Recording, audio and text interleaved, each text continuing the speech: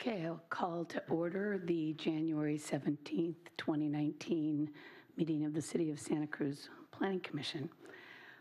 And welcome. Could we have a roll call, please? Commissioner Singleton? Spellman? Here. Kennedy? Here.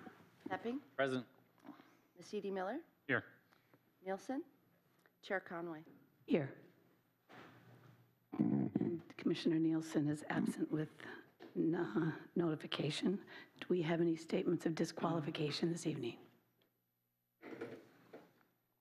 Seeing none, we'll move on to oral communication. This is the part of the agenda where members of the public are invited to address the commission on any matters not on tonight's agenda. Do we have any public communication this evening? Seeing none, we'll move on to the approval of minutes. I move to approve. Second. All those in favor indicate by, discussion. I wasn't present. Okay. Nor was I. So, 1, 2. Okay. Noted. Of those present, indicate your approval by saying aye. Aye. Aye. Minutes are approved. With that, we'll move on to the first matter, which is the matter of 719 Darwin Street, CP 18-017171. We hear the staff report. Thank you. Chair Conway, commissioners, and members of the audience. This project is at 719 Darwin Street. It's for a demolition authorization permit to demolish a single-family dwelling. It involves also a design permit to construct 3 dwelling units on a multiple residential zone property. And it also involves a tentative map as their units are actually condominiums. So before we start going into the project details, I wanted to just go over a little bit of the background for this project. This project would be generally reviewed by the zoning administrator, and it actually, in fact, was reviewed by the zoning administrator in 2007 and approved. The permit expired in 2018, and then the applicants made a resubmittal. But why the project is essentially the same, there's been many factors that have occurred since the 2007 approval, and that is the basis as to why staff's recommendation is actually for denial of the project. So one of the major factors is the general plan policies and density, and since it does involve a policy decision, that is actually why it's before you, the Planning Commission. So with that, I'm going to go ahead and just kind of go over the project details, go over the staff analysis, and then lastly go over the Planning Commission actions that can be taken. So this is an aerial of the project site, which is towards the center of the slide. It is on the east side, Midtown area. It's about an 8,660 square foot parcel. Towards the north and towards the west is actually the Staff of Life grocery store. And this area is the parking lot for that grocery store. Towards the south and then across the street in this general area are multiple residential properties. And this whole area is zoned multiple residential, medium density. And it is that portion of Darwin Street, I'm sorry, here's Soquel along here, between Soquel and Galt Street. And towards the center of the slide is the current development, which is a single-family dwelling that is proposed for demolition. Towards the left is a 2-unit residential project, and then towards the right, or towards the north, is access to Staff of Life grocery store. Across the street is a single-family dwelling. This has actually been recently approved to be 4 units, 2 duplexes. I'm going to go into more detail about this particular site a little later. Also directly across the street is a recently built 15-unit apartment complex. So going into some of the project details, here's Darwin Street. There's a common access driveway which borders the Staff of Life parking access area. There's 2 units kind of in a duplex-like arrangement. They do have a shared common wall. And then the last unit, this is a 3-unit project, is towards the rear of the property. Also on the property, there's some 3 mature heritage pine trees, and those are going to be proposed to be retained. Moving to the floor layout, at the bottom of the slide is the first floor. The 2 attached units are towards the front of the lot, located over here. Each of the units has an attached garage. They also have the main living areas on the first floor. And on the second level, each of the units are 2 bedrooms, and then there's also, as you can see here, a common, not a common study area, but study areas for each of the units. The standalone unit's located over here. So the size of the units ranges from 1,500 to about 1,650 square feet.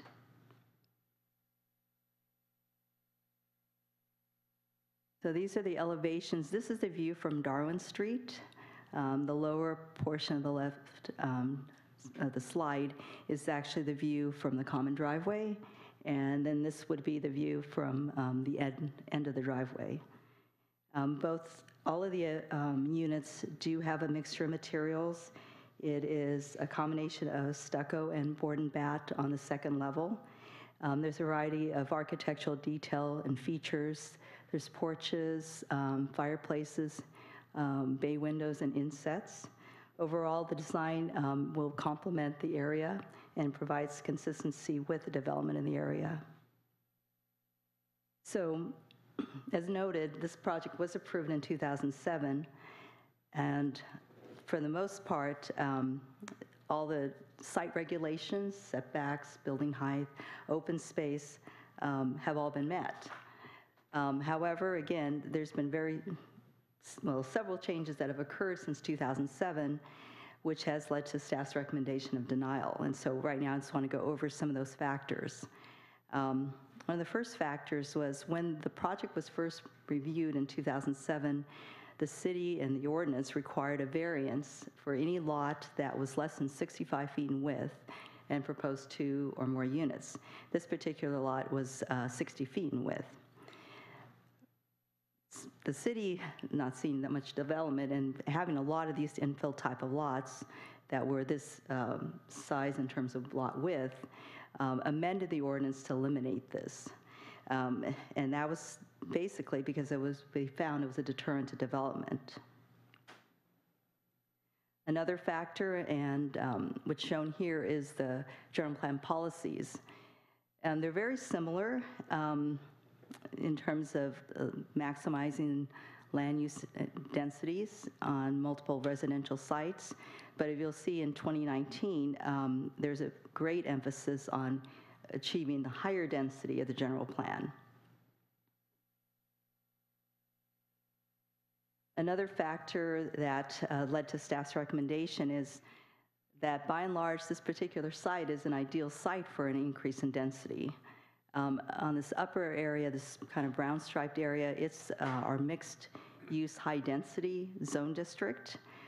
Here's the subject site. It is adjacent to this area. The subject site is close to commercial properties. It's in an area that is also a great transition to the multiple residential areas. And also, just in terms of its location, it's close to transit, library, shopping, and other services. So just going over just a little bit more of an aerial to see, this whole area is higher density. This area over here is a 37-unit senior housing project. Closer towards this area is actually our high-density zoned area. We have Library Lane located over here. And as I alluded to, there's the properties that are directly across the site, which are located right here. This is actually showing before the development of the 15-unit apartment complex, and then the site that I referenced as being the recently approved as the 4-unit duplex. So again, directly across the street are these two properties, the duplex towards the left, and then they actually constructed 15-unit apartment building. So of the note, and since 2007, these projects and properties have been developed. And in terms of density, they are at the higher end of the general plan density. And just to kind of go over, and I'm hoping to have a little bit clarified in this table. So right now, 719 Darwin is proposing 3 units. In terms of the density range, which is 20 to 30 units, the Darwin project comes out at 15 dwelling units per acre, which, as you can see, is under the 20, which is 20.1, which is at the low end of our density range. And in the staff report, we kind of went over, if they were just clearly on an unconstrained lot, if we were to go strictly by the zoning designation of 1,450 square feet for a multiple, well, 2+ bedroom type of unit, they could actually get 6 units. And then if they were to do studio 1 bedroom, which is not being proposed, 8 units. In terms of, as mentioned, the surrounding property, the 724 Darwin, which is the 4 units, which are 3-bedroom duplexes, they hit the density range at 27 dwelling units per acre. And then the 15-unit apartment complex, they're hitting it at 33 dwelling units per acre. So again, both of these are at the high end of the density range, which is consistent with what the general plan policies and direction is going towards. So in summary, based on those factors, based on it's even though we did approve it in 2007, it's been 11 years and there's been several changes. I think the main thing, there's been ordinance changes, the recent construction, and again, we're in the middle of a major housing crisis that not only affects the city but also statewide. So in terms of our recommendation, that is the basis is why we're recommending denial. The project at 3 units is under density, and as kind of included in the staff report is the main general plan policies that support actually our recommendation. The Planning Commission could approve this as a 3-unit project. Again, it was approved in 2007, but the current general plan policies and direction that the city's going towards, we're not able to find a policy to support it actually being, 3 units, which is again under the general plan density. If you were to go that direction, we would need assistance in finding which policies would be applicable. And then the other direction that the Planning Commission could take would be to continue this for redesign. With this, the property owner hasn't completely ruled it out, but we would probably, and they would like to have some direction as to the number of units. That would be something that the commission could support. So with that, that's the end of my staff report. Available for any questions. Great, thank you for that report. Do commissioners have questions of staff at this time? I have one question. Mm-hmm. Can you clarify, so the general plan guideline for density in this area is the 20 to 30 units per acre. Does our zoning ordinance not meet that? Are we deficient in recommending those densities? Well, and with this project at 3 units, yes, it doesn't meet that. And I think the other thing that we're looking at, especially in terms of direction, is adjacent to the mixed-use high density.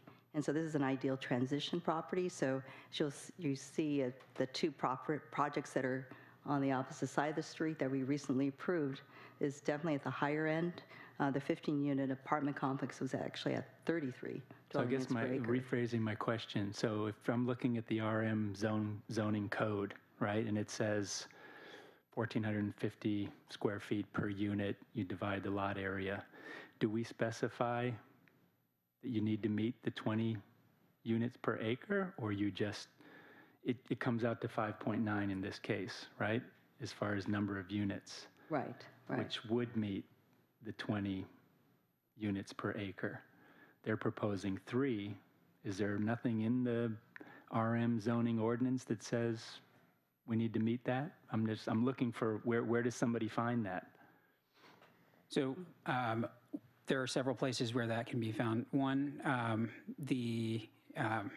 let me start with, because the zoning ordinance has a minimum lot area per unit, if you're going under that general plan density, you're going to be meeting that minimum lot area per unit. You just got substantially more. So they're meeting that zoning ordinance criteria.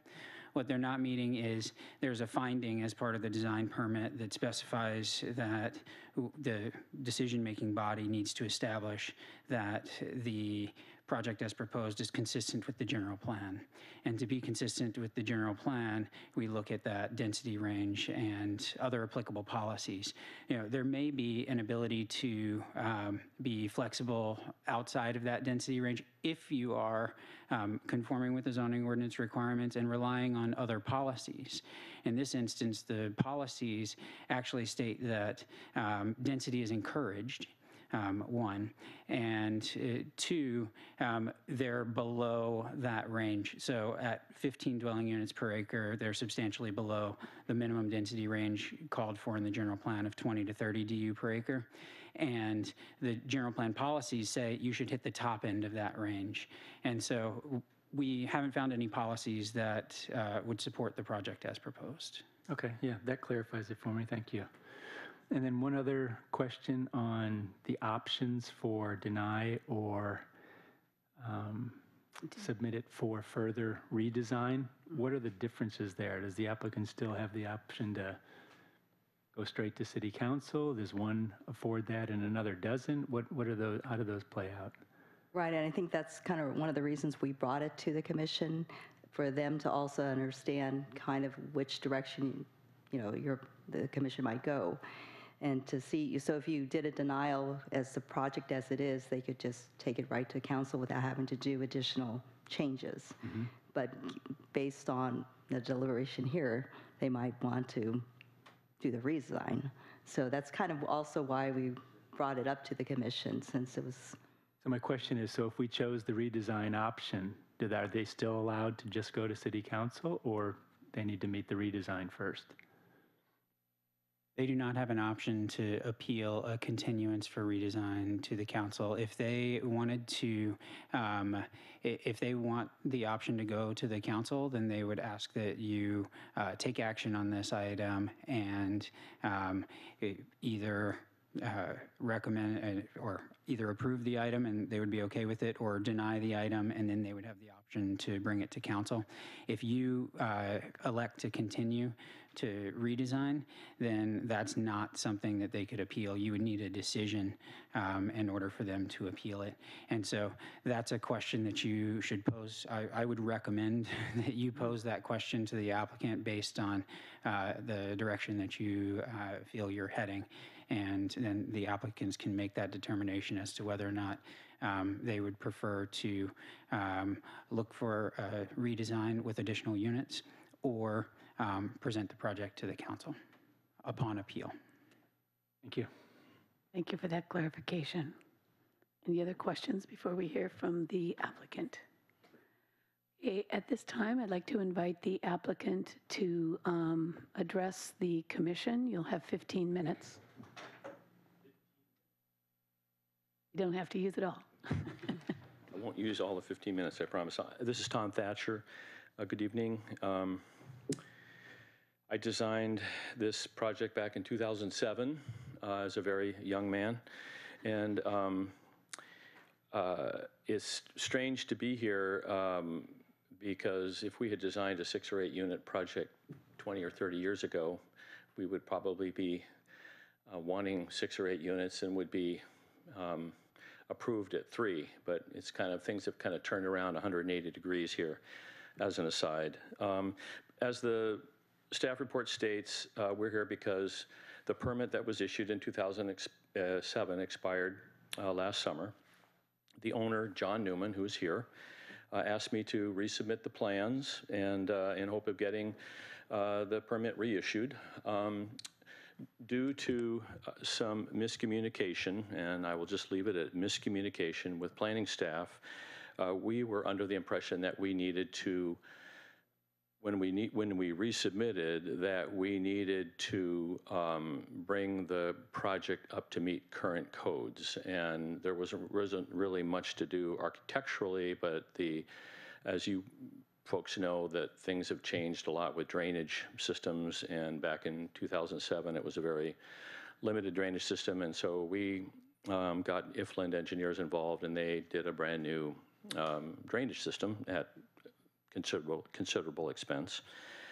That required a new landscaping plan, and there was some of my time, and there was over $6,000 of city fees. Needless to say, there was a lot of money put into the resubmittal of this project. We also posted it last fall, and then after all of this was done, we got a letter from that's when we got the letter from the city saying that they're not going to support a 3-unit project. They wanted 6 units. So this was obviously a shocker for the client.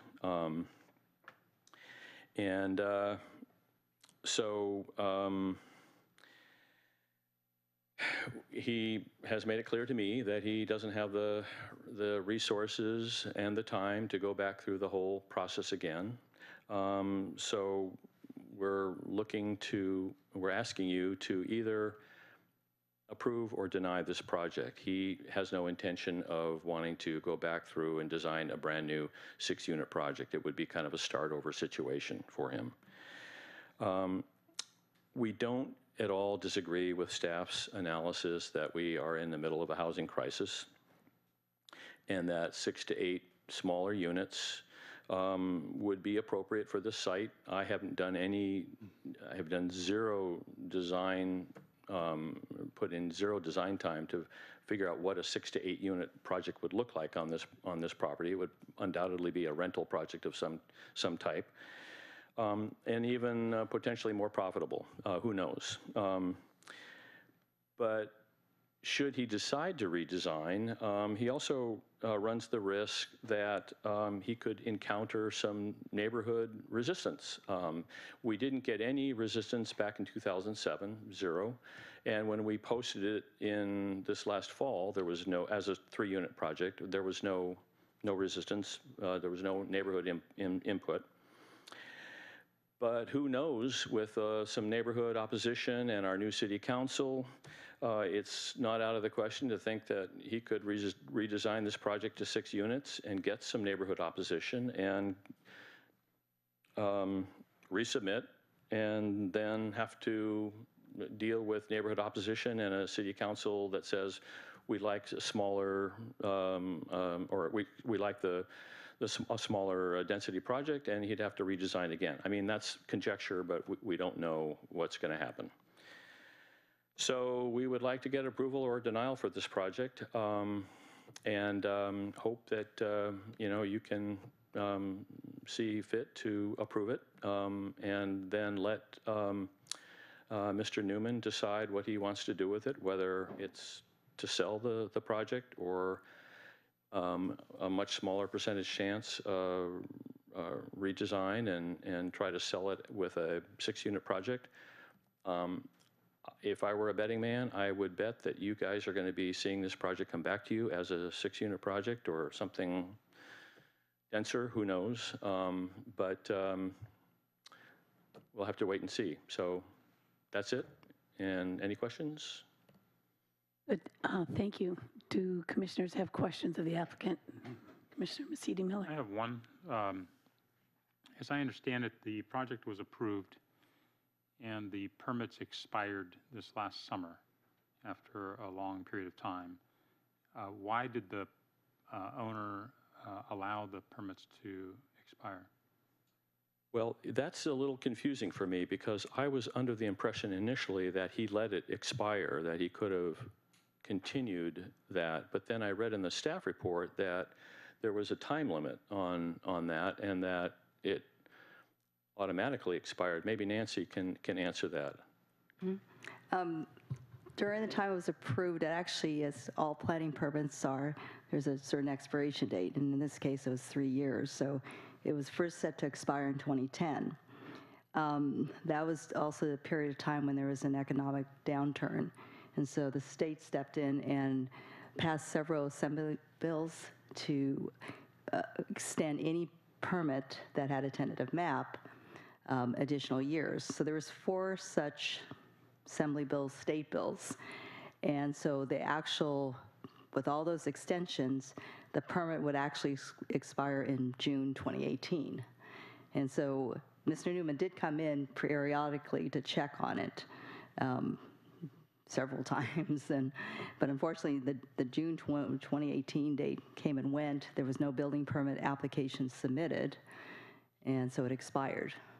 But yeah, typically a planning permit usually just goes 3 years because to take into account any changes in regulations, changes in building code, changes in general plan policies. So in this case, it's a quite lengthy time. So, but that's basically why, it went that long and then expired. Thank you. Can I just ask a follow-up? So based on what you're telling me, or what you're saying, is that Mr. Newman was aware that his permits had been extended due to state law due to state law? And Yes. he was informed of that and had checked in with you periodically, from 2007 until he discovered that his permits had expired? Correct. Thank you. No further questions. Okay.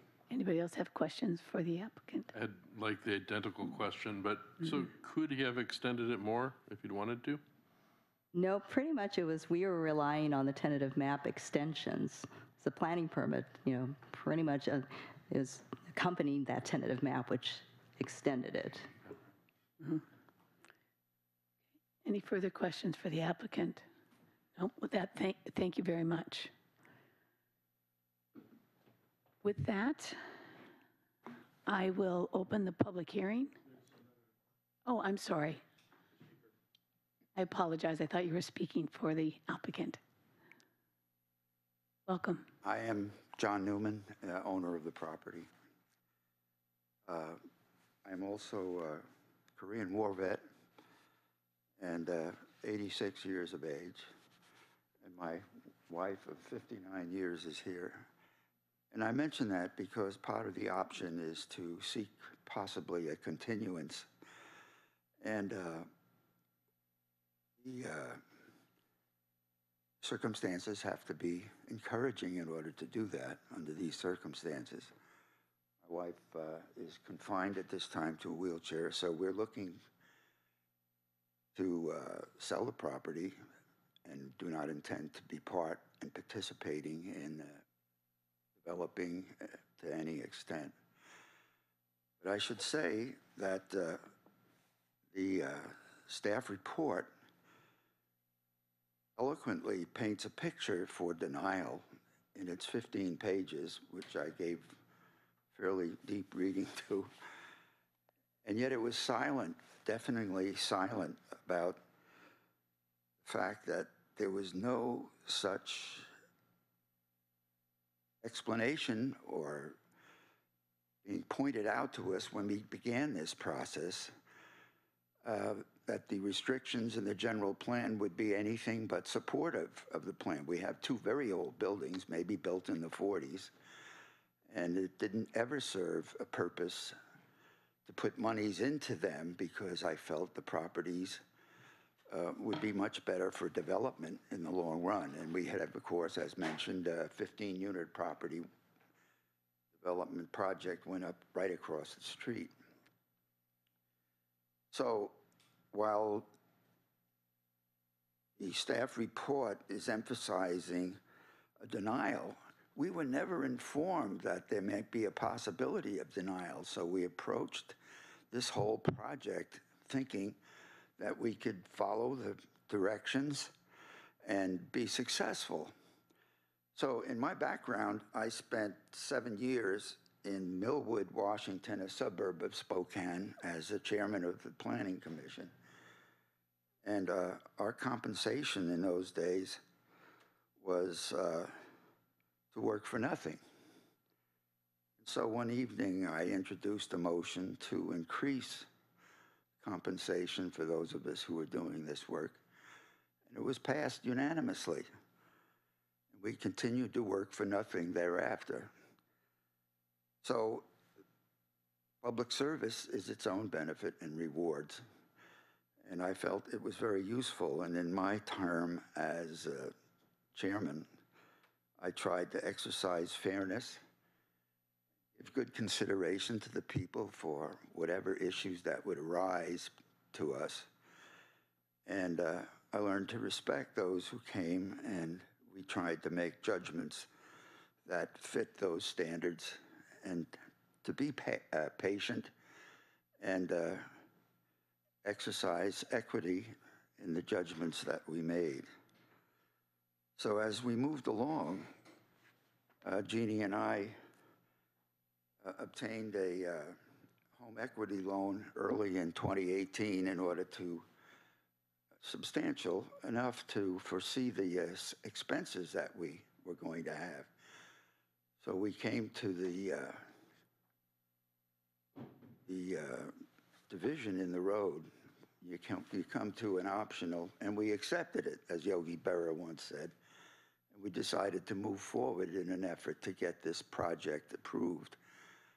And the 3-unit project, and we have a wonderful plan that's sitting there. Thatcher was a good part of it. And Ifland, we hired excellent people, very familiar to the planning folks here tonight, and completed that, but it was substantial cost, and I would say it was close to $40,000 that we'd spent. And we arrived finally in September, the fall of this year, as Mr. Thatcher has indicated, and posted the property. And until that moment, there was never any indication that we were not complying with every need that the city had. We had 2 very old buildings. We have a very nice property. It's like a rectangular tennis court, you might say. And we had no clue that this might not be approved in the ultimate findings. So the plan ultimately was approved. And it was posted without any negative comments. And yet, I have one of the copies that I have here was from Nancy Concepcion, dated October 19th, in which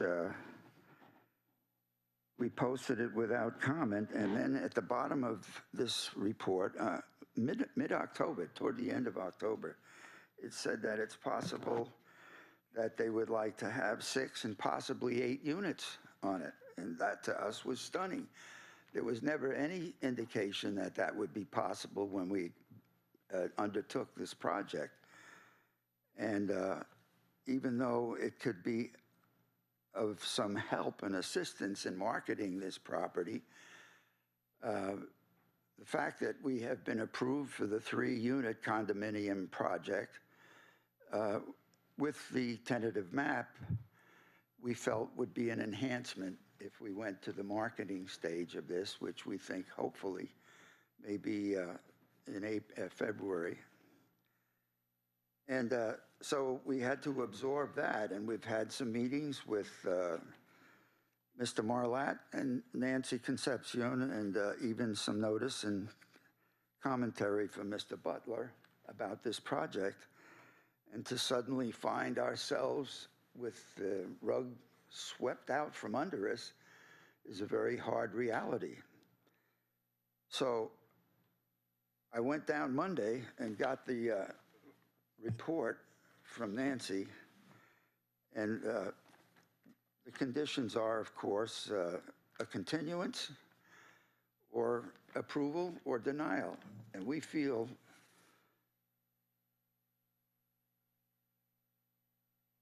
it is a travesty, perhaps a miscarriage of justice, if we're not allowed to emphasize our hopes that we could receive an approval as approved by the council and move forward and market the property with that, even knowing that the possibility 6 or more units would also be very attractive but we think we deserve to have that. So I asked Nancy if there would be any mitigation for all the monies we have spent to arrive at this point. And she said, no, if you applied for, this was Monday, if you had another project, you would start from scratch with the expenses. So it doesn't make too much sense to think about asking for a continuance to be involved with another uncertain application to the planning people, which could be shot down again. And so we see two possibilities here. Approval, we know there is the denial, but throughout that denial, there was never any suggestion that there would be a possibility.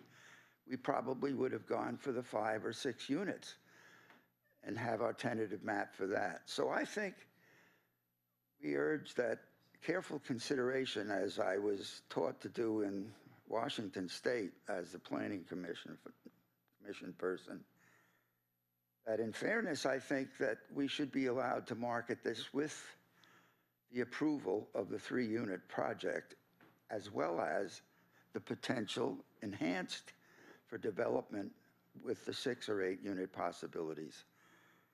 And I think that's what I would have to say, and I appreciate this time to address the commission. Thank you. We appreciate your comments and your insights into the history. Does anybody have questions of the property owner? Yes. I guess it's more of a question for staff, actually. I'll hold that. Okay. Thank you. Right. Yes. I have a question. Commissioner Mercedes-Miller. I have a question.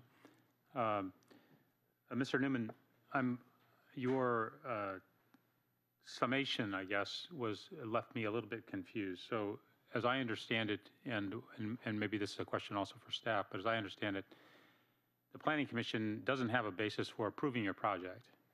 There's no basis in current general plan findings for us to approve the project as it's currently submitted. So we would struggle with approval. I'm speaking maybe for myself. I would struggle with approval. Then the second option would be to deny your project. Then you could appeal the decision to the City Council. The other option is that we would ask for a continuance for a redesign. And based on what you said, just to make so it's clear for me, it sounds as though you're not interested in continuing this matter for a redesign. You'd love to have an approval if we can figure out how to approve your project. Yes. And if we can't approve your project, you would then like us to deny the project so you can appeal it directly to City Council. Am I understanding you correctly? Yes. Okay. I would like to say, though, that the general plan exists at this point like a large cloud looming over us, as occurred last night in this area. And it was not even present when we began this discussion. And it looked like the 3 units surpassed the 2 much older units that I had on the property and that are scheduled for demolition. And we think that the 3 units is a good plan. It's a solid one and it's attractive. And what's hard to get past is the fact that we spent all of this money to get to this point to find that our efforts have been fruitless. I should add that I have a roofless structure on the property that has been there for the last year and a half, unable to rent. And Mr. Gervasoni from the planning has come out, and we have a permit for that little tiny 300 square foot ADU, which was considered illegal because it was 3 feet next to the adjoining property at Staff of Life, and it needed to be 5 or more feet away, and that was put in maybe in the 40s. But they waived those kinds of things. And we spent maybe $10,000 to get a permit, which is existent in the files here with the city, B160567, and would be, as I understand it, renewable in February 2019. So all along, why did they allow us to do make these applications? Why did we're told that the general plan was not a factor in the early times of our approaching to make this plan happen? And all of a sudden now it's clear, and I accept the conclusion of the staff report that suggests the property needs larger, bigger number of units to be on it. But in fairness, again, that word is a tough one. It's not fair that we were just misled in a sense. And why was that? Because I don't think planning staff knew that these relationships with the general plan were going to be as formidable as they have become now, but not back in February, March, and at the time when we received our home equity loan. So I just think, in fairness, I would urge the commission to approve this plan, and I think that the general plan considerations are far different at this moment than they were. And I like the change in their direction, but at that time, why did we keep going through this with all that expense to arrive at this moment and then say the general plan was always there and the need to expand and have more units is very prominent at this point, but it had nothing to do with the way we approached at the beginning of this effort. Okay. Thank you. Any other questions? Seeing none, we will thank the applicant for their insight and open the public hearing. At this time, members of the public are invited to address the commission on this matter. You have up to 3 minutes to speak. And seeing, okay.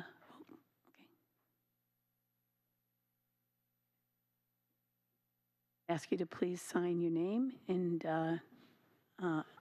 over beside Tess and introduce yourself.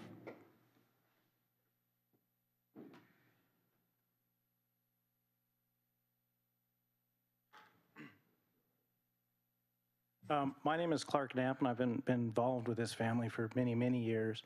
But what I find is a travesty here is having been led down this path, and we are trying to find a way to support this project. Well, it has been supported all the way through, and you should honor what commitments this council and this staff has made through the years. I don't see where this is inconsistent with the plan. It is adding more housing to the area. It doesn't meet any neighborhood objections. And it still could come back to you as a project that may come with 6 or 8 units, or it may come with 3 units. But I think it's all for the good of the community. I would hope that you would find it in your hearts to stick with your word and honor and approve this project. Thank you. Any questions of me? Thank you for your comments.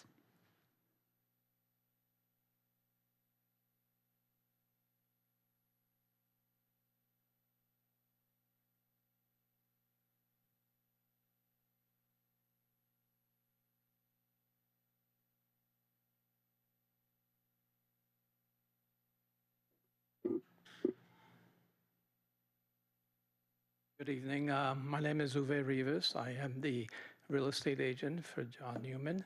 I just want to clarify a couple timelines here, and that is that John first approached me during the summer that he wanted to, he realized the permits had lapsed and that he wanted to go forward and try to get them renewed. And that was during the summer. And in August, Tom Thatcher approached the city with wanting to go ahead and reapply. So it was from the summer to October, middle of October, after they said, let's go ahead and reapply, that he spent all that money. And then, so 2 months later, it got denied. So that's the big question, is that timeline that we've been referring to this evening. And the other thing, there was a question about why did he let it lapse? Well, you know, the economic downturn, it wasn't a viable project. And since then, his wife has been ill and he needs the money to take care of her. So that's something also that definitely should be taken into consideration. Thank you. If there are any questions. It's not normal to ask questions, but you might know better than staff. if we were to find some way to approve it, how could you market it as a 3-unit project? We wouldn't, Because it couldn't, whoever bought it couldn't go forward with a 3-unit project. if you were to approve it, They would have. if you were to, If we were to find some way to, some way to get it approved, then we could market both ways. It would be, have a much better appeal to prospective buyers. Your buying potential buyers expands. I see, so you'd have 2 options, Two even if options. one might never work, who Right. knows, the laws might change. Thank you. Right. Thank you. Thank you for your comments. Any other members of the public? Seeing none, we will close the public hearing and return this for deliberation of the commission. And would anybody like to start?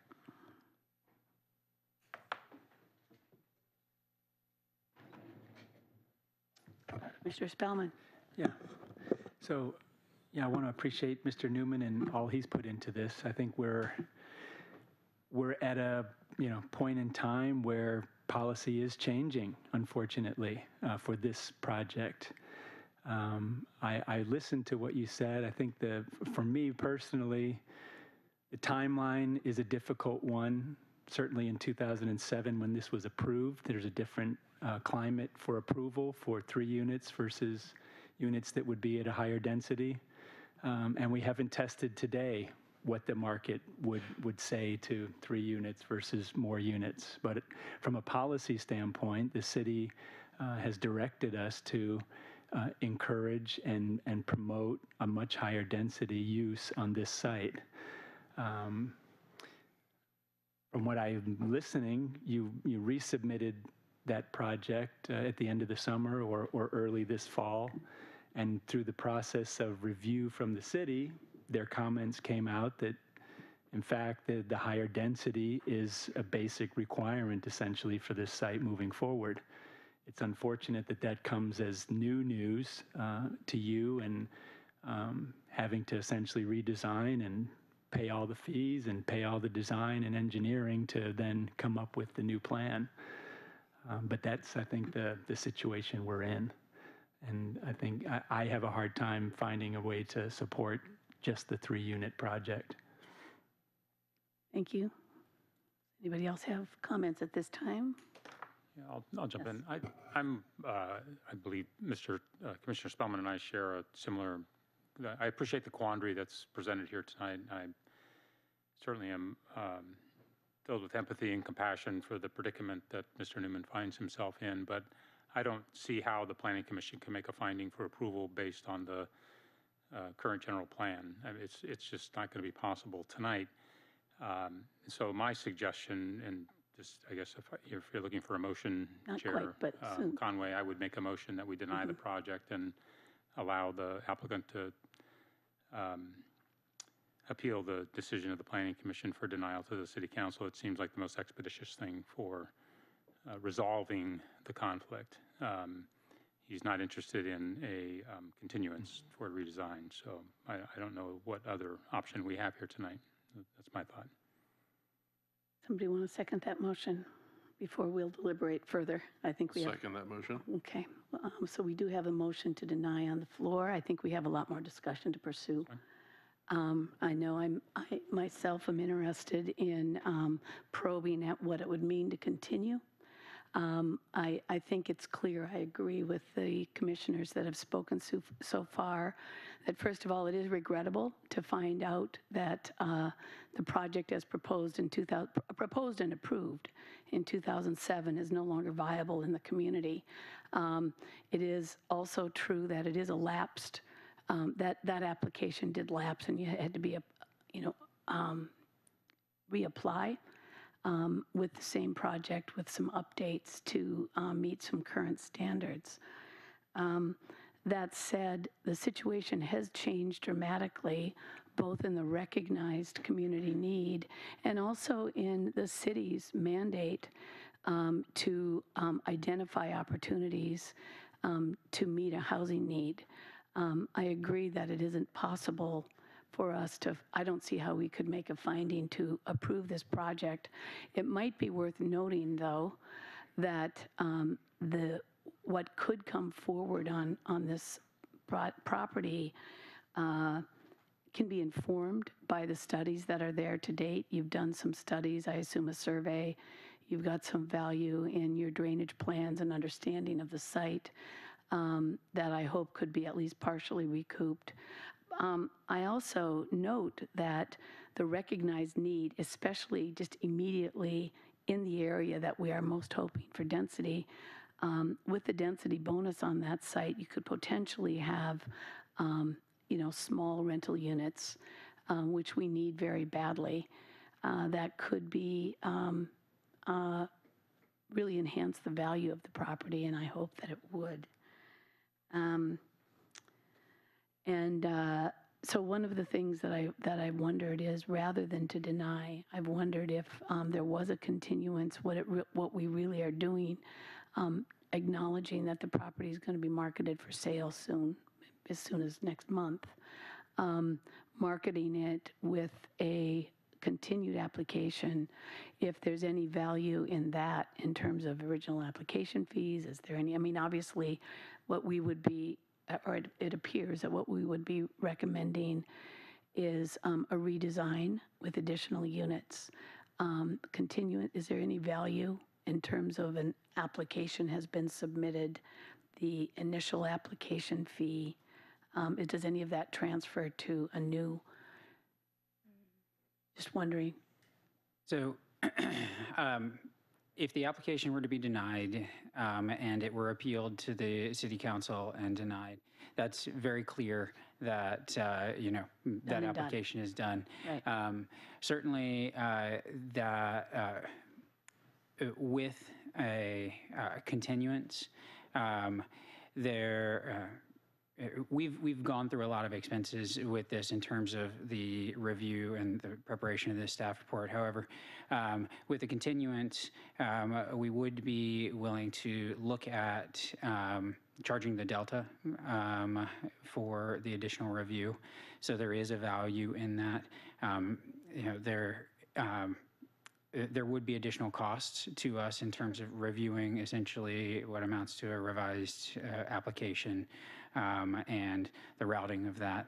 However, there would be that value in terms of looking at the difference between what is a 3-unit project or what is a 5-unit project or a 6 or whatever it may be. And I do want to agree with the architect, Mr. Thatcher, that he hasn't looked at what could be accommodated on the site and neither have staff. We haven't been presented with any of those options. And so we don't know how many units could ultimately be accommodated here, but we do believe that substantially more than the proposed number of 3 could.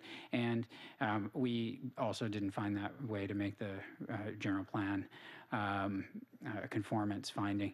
But back to your original question, yes, there could be some value, particularly recognizing the sequence of events and looking to still make sure that we're addressing some of the additional costs that we have to charge, at least for the delta between the 3-unit project and however many units they submit for. Sure, understood. The department's costs are real costs and generally charged through an at-cost account. And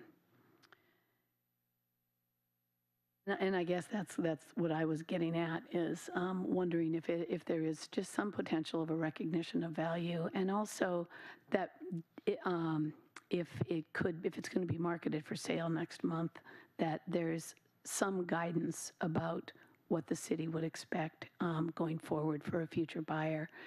We know that there's going to be a minimum. The maximum would need to be explored through a new design. So I guess that's my question there. Are there any other comments? Yeah, Commissioner Pettine.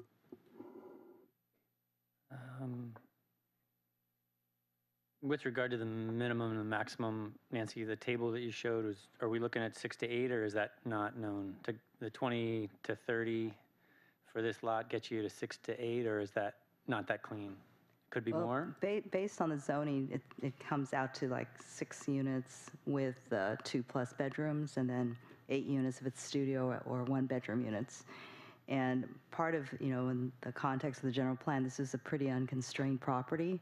It's a fairly standard shaped lot, level, no really notable vegetation, or it's on the periphery.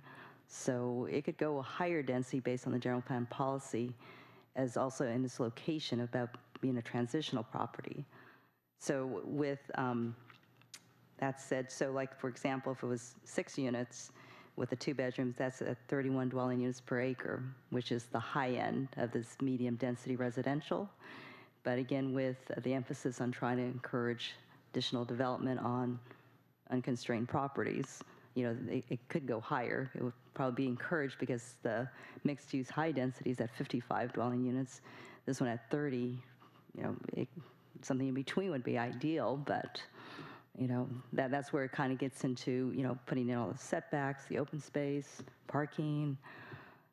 But I don't know if that helps answer it. And the general plan, if they were to fall within that range of 20 to 30 dwelling units per acre, they would be at 4 to 5 units.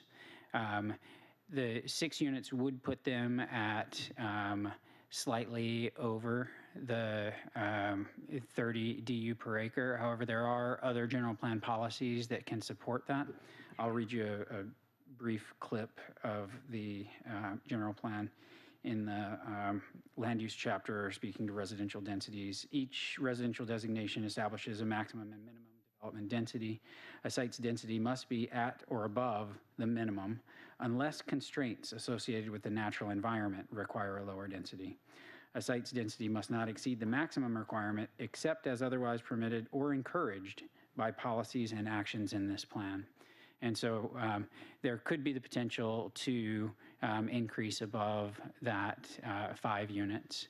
That would have to be met with general plan policies to support that. And the zoning would support that.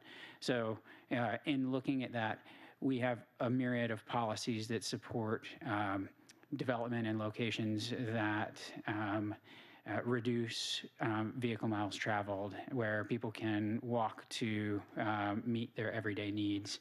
And this particular location is situated in a very walkable location, probably one of the most walkable locations outside of our downtown, with access to 3 grocery stores within 3 full-service grocery stores within very close proximity to restaurants, to entertainment, to job opportunities. And so this is a location where other general plans policies could support higher densities, and they would also be supported by the zoning. So there is the potential to go substantially more units than 3.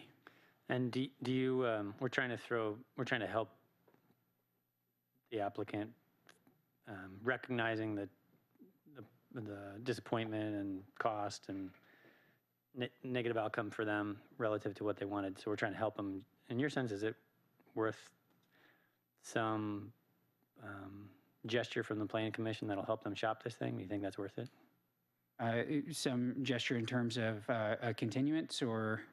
Yeah, or some narrative that goes with the denial that helps them say, well, see, this is what, I want to buy this parcel. Look, this is what the city wants to see. Well, I think if the Planning Commission chooses to go the denial route, the record will reflect that the city is looking for additional units, and so that would be apparent to any future buyer that that at this point the 3-unit project was deemed to be too low, and so in order to meet the general plan density range, at minimum you would need 4. To meet the other applicable policies, you'd be looking at 5+. Well, a sophisticated buyer can figure that out. So is it worth us going through the machinations here? We just you could include that with your denial statement, letting the record reflect that a proposed project with additional units would be looked upon more favorably. Okay. And of course, we would go through as Nancy indicated and make sure with whatever application came through that they're meeting all the applicable criteria. And so, it's not a given that they could get 6 or 8 units out here. We'd be looking at all those other criteria, open space, parking, and so forth, but we do believe more could be achieved. I'm in support of the motion when we Aye. get there. Commissioner I just have a Spellman. few more points of clarification, too. So when you read that last general plan component about getting above the density, one of the things that's in there is that it needs to meet the minimum density as well. That's correct. Was that part of the general plan in 2007 when this was approved? I don't know if that specific statement was. I would expect that it was. Nancy was here at the time. She might be able to chime in. I would expect that it was. I think the distinction there was that at the time when this came through under the prior general plan, there was that requirement for a variance. And as you all know, in determining the outcome of variances, those have fairly strict findings. And so those sometimes were at odds with one another, is the ability to make those findings for the variance. And so that, I believe, contributed to the 2007 approval, in that there was some level of inconsistency and in some respects, an urging to go with lower densities at the time because of the requisite variance findings associated with having more units on a parcel like this, given the lot width. And I'll ask Nancy if she had anything to add. And that basically is the basis. Back then, in 2007, there wasn't many development projects coming in. This was a project that supported or proposed 3 units. The density was 3.8. With the variance requirement, and making those findings, we found that would be a sufficient project, because also in terms of the current development at that time, the adjacent properties essentially were 2+ units. So having a 3-unit project adjacent to the more, transit corridor, more commercial area, that seemed consistent. Right. But now, given the change in the development in the area now, that's also the new thing that another factor in consideration. So my point is more about then communication, and I think we're going to be put in this position moving forward more frequently. This project's pretty unique. The approval's been around for a while, but if he went and did re-engineering for the same project because of new civil and water drainage components, this could have been a very short conversation that said, you know what, this 3 units is really not going to fly. So going through that, all that extra work for what you have already in place is really not necessary. Now, I don't know the details of how any of that went down, and if somebody walking up to the counter today in an RM zone district, the first question the first answer they're going to get is, here's the density that you need to meet for that lot. They can't come in with a 3-unit project that doesn't meet the density, and they're able to submit and go through the process and find out after all of that guess what, that's not going to work. So it sounds like there's been some, unfortunately, a project was done and then resubmitted, and that piece of information about the density change really wasn't communicated until after it went through its review of that second submittal. It sounds like he had to do additional work even to get in the door at that point. I should note that when we take in an application, and in this case, we pretty much had enough conceptual plans to process it as it is from the 2007 approval. We didn't really ask for additional work to be done. This is a pretty flat level lot. There was really no concerns of drainage at that time. So I think the miscommunication was they went forward and got that work done. We did not request it or ask for it for the resubmittal. Okay. There are, however, substantial upgrades to stormwater regulations, for example, that have occurred since 2007. And so in order to meet those criteria, additional work is involved with that. And when my understanding of the situation, just to daylight the issue that's kind of the elephant in the room from the applicant's perspective, is there was a communication at the counter. What do I need to do to have a project that was originally approved to have it approved again, and well, you need to resubmit. And so that direction was provided, and a thorough analysis was not done. It was just, you need to resubmit.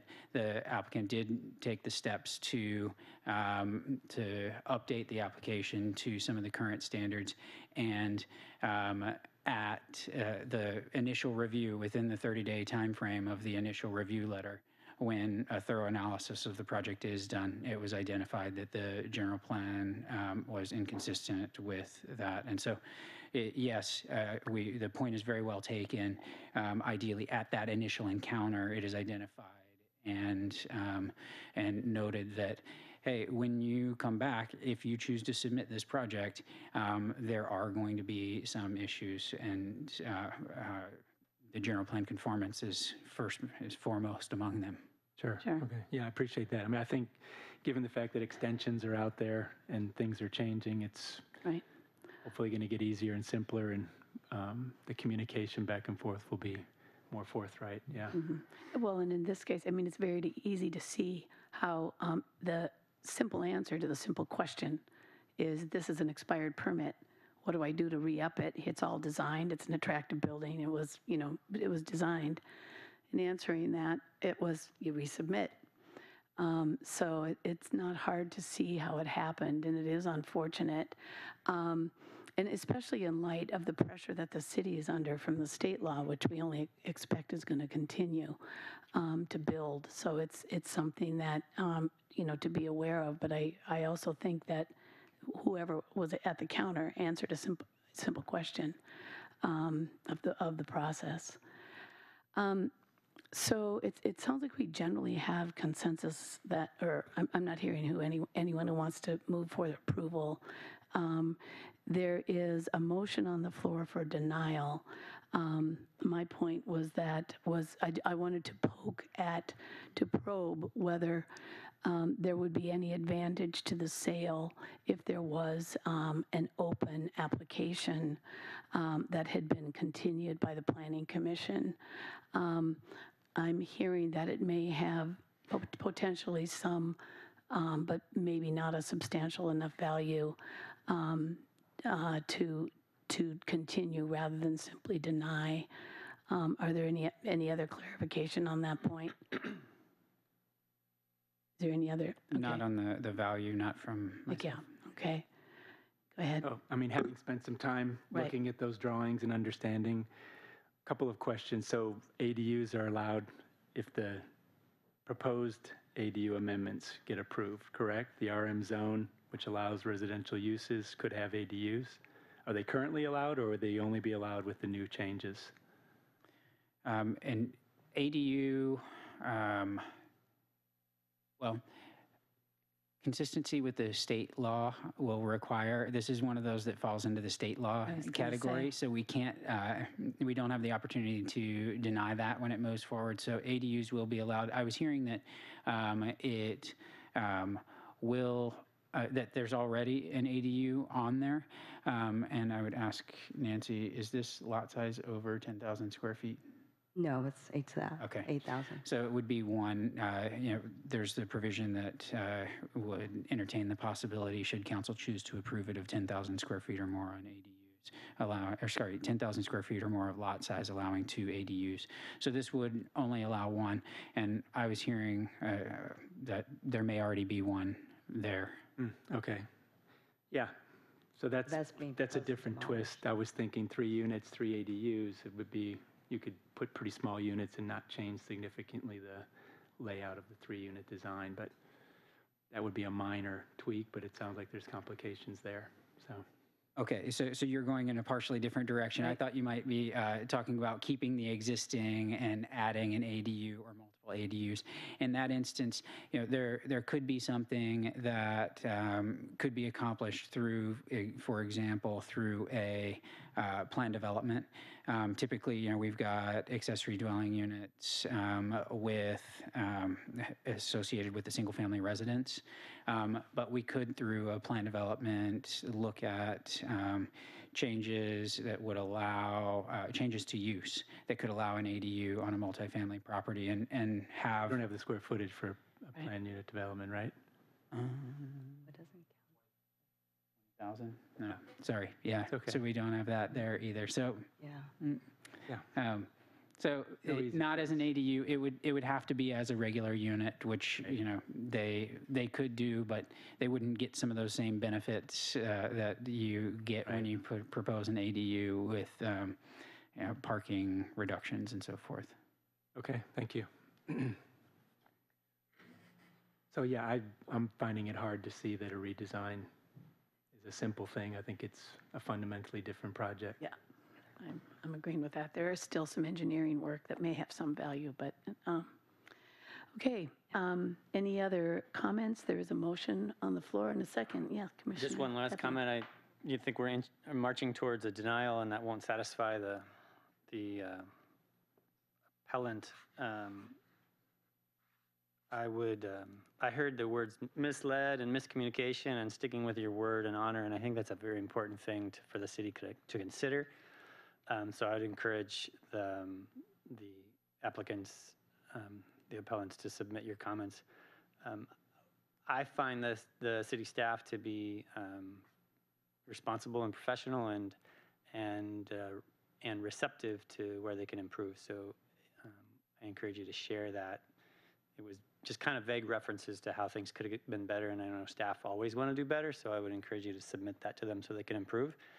And if you don't think that'll be well received, please share that with the Planning Commission, because that's useful for us to deal with matters like this in the future. So that's the only last thing I'd say, other than we are giving it careful consideration, I believe. So. Any other comments? With that, I will ask for a roll call vote. Commissioner Singleton? Aye. Spellman? Aye. Kennedy? Aye. Epping? Aye. Ms. Edie Miller? Aye. Chair Conway? Aye. Good question. Yes. So our denial will go forward with a denial based on the fact that it doesn't meet the minimum That's density right. requirements. So it's fully understood by the applicant in the denial that when he markets this, he can market this, it was denied because it didn't have enough units. Yes, On we the can basis let of the general record plan reflect. finding. Yes. Right, we can let the record reflect clearly in the minutes, in addition to the staff report, but in the minutes themselves, so that there's ease of reference. Thank you. Okay, thank you very much.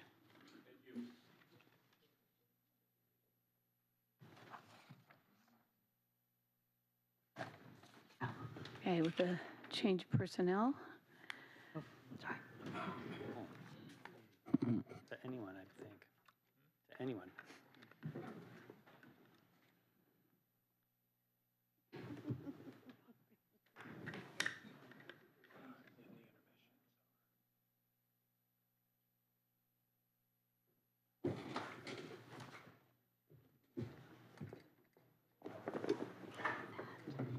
Are you sticking around?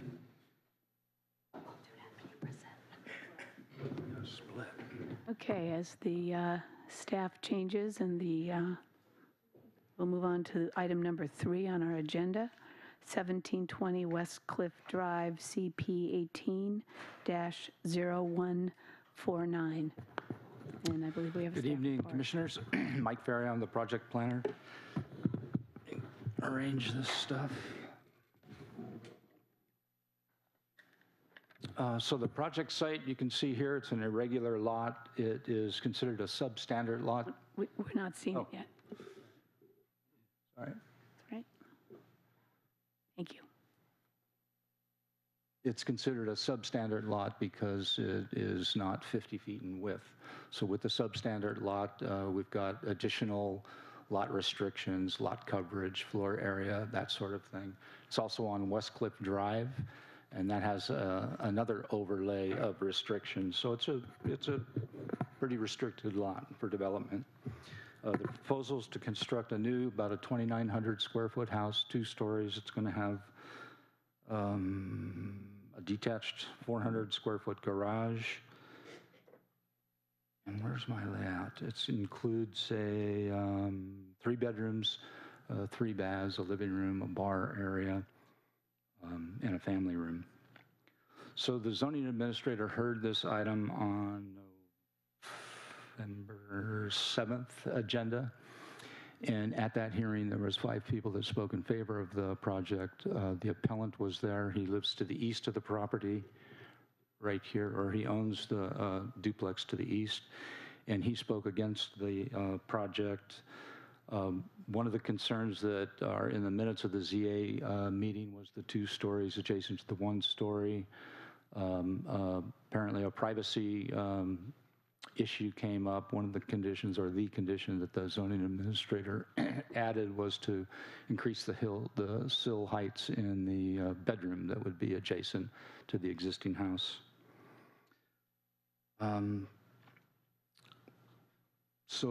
Mike Brodsky is the appellant that owns the property to the east. He submitted his appeal letter. I attached it to your report. And it seems that the emphasis on the appeal is adding the 2nd story adjacent to a 1-story house. And also there was some issues with the heritage tree stuff. So I'll just go through these slides and get us to where we're going. So the zoning in the whole area is R15. It's also all in the appealable coastal zone. So these kinds of permits require coastal permits as well as design permits. This is the appellant's duplex that is adjacent. You can see the house directly north of his is 2 stories. This is the project site itself. This is the adjacent duplex. And then these are the heritage trees. So that's also part of the appeal, is that the our urban forester chose to be conservative and wanted to include 1 heritage tree removal permit, and that's basically to remove this 1 branch, and it hangs over the property line, and that'll interfere with construction of the detached garage. The rest of those trees, according to the arborist report, are dead. And the 1 tree to be preserved is, I think it's about 5 or 6 feet north of the property line, so we have mitigation measures to preserve that as part of the conditions of approval. So the house directly across the street is the stone house on Westcliff Drive. Just north of that is another 2-story house. And again, the lot to the north of the duplex lot is shown here, and the house above that was also 2 stories. So I don't have a good slide of it here, but this duplex lot has a little area back here that fronts on Stockton Avenue. It's kind of an L-shaped lot, the adjacent lot. And that's why the house to the north, it's kind of far from the duplex because of that yard area. I don't think it's that far, but it's because that yard area is an L odd-shaped lot. At any rate, looking at the site plan, we've got the detached garage in the back that meets its setbacks. The 1st floor of the main house is 5 feet away. The 2nd floor is 7.5 feet away. Meets the street side yards.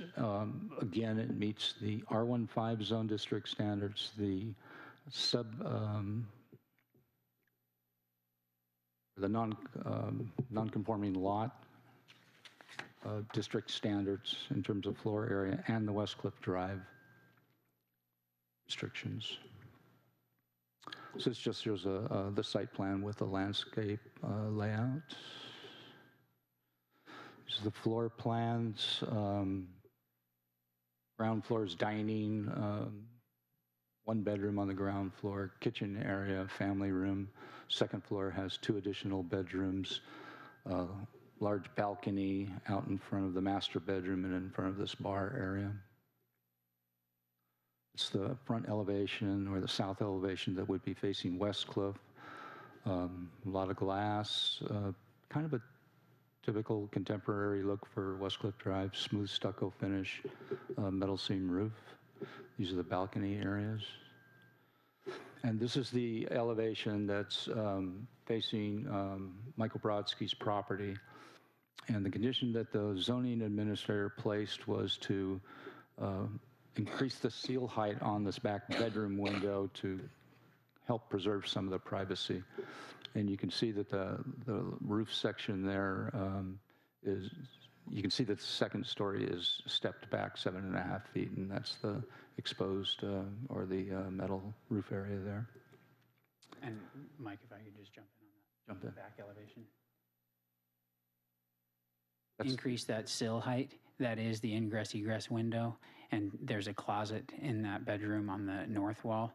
So just so that the applicants are aware that to comply with that condition and still meet the ingress egress requirements that are required per the building code, they would either need to move the closet and put that on the backside.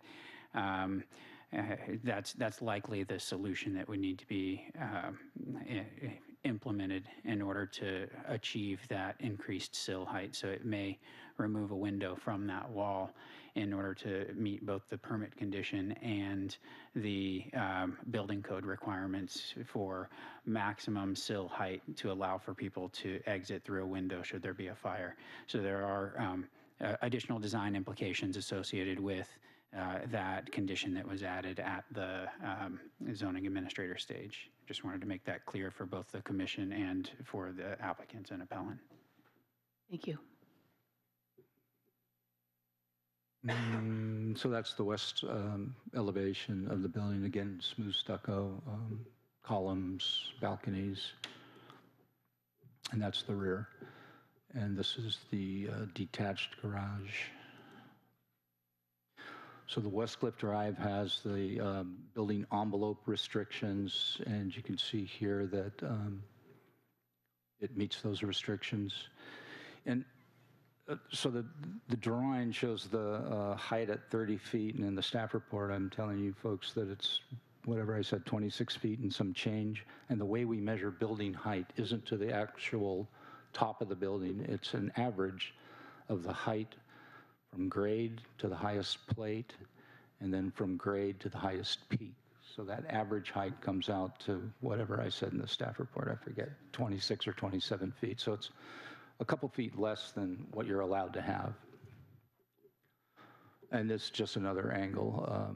And it's the front of the lot kind of curves steeply, so they took two shots, one from the edge of the property line to show that this section of the building meets the envelope. And then in the center of the lot, they took another angle to show that the rest of the house meets that envelope. And then here is an artist's rendition of what the house will look like. And that's from Westcliff. And that would be from Michael Brodsky's property. And again, those are the windows that had the condition on them. So I forget exactly when this was, and I meant to look it up again. I think this was approved about 8 or 9 years ago, and this was also a two-story house on this property, and I think during the economic downturn, the homeowner walked away and never constructed the plans. This one was a little different. They had a small section of the house that was 5 feet from the property, but then the two-story elements here and here, they were 7 feet away on the ground floor and above. So the second-story element was 7 feet away. Portions of the first floor were at 7.5 feet, I believe. And then this would have been the east elevation. So this did get approved at the zoning administrator, and this was good for 3 years after that approval. And it was kind of an eccentric design. It had a metal, this is all metal, almost netting that was covering the building. It was pretty eccentric, but it met all the zone district standards and the Westcliff Drive standards. So that was previously approved. That's what it would have looked like from Westcliff. These were big metal screens. Excuse me, Mike, I want to make sure I understand. The previous project approved for the site, are you saying that it actually took up additional, went further out into the envelope? No. Oh. No, it was within the envelope and it was within the setbacks. Maybe I didn't explain it correctly. I probably just misunderstood.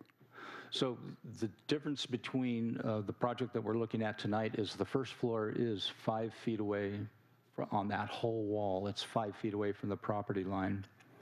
In this project, they went back to 7.5 feet right here and right here, and then they went up a straight 2 stories. So the reason I'm bringing that up is that when we look at these non-conforming lots, and we see the 2-story argument next to the 1-story, what we have done historically for the last 20 years, and I gave you several examples, and one that included the court case, we want the 2nd story to be placed typically just offset from the 1st story. So we want the side yard setback to be increased on these substandard lots. And that's what we tell folks when they come in, and there's a lot of substandard lots in town. There's no way that anybody would tell somebody you cannot have a 2nd story on a substandard lot, but we want you to do something sensitive to your adjacent 1-story house, and that could be anything, including setbacks. It could be frosted windows for privacy. We've seen all kinds of things. So I did include the letter from the city attorney. I thought that was a pretty illuminating letter. It was hard to read. I apologize for that. That's the only copy I could get. But it did go into and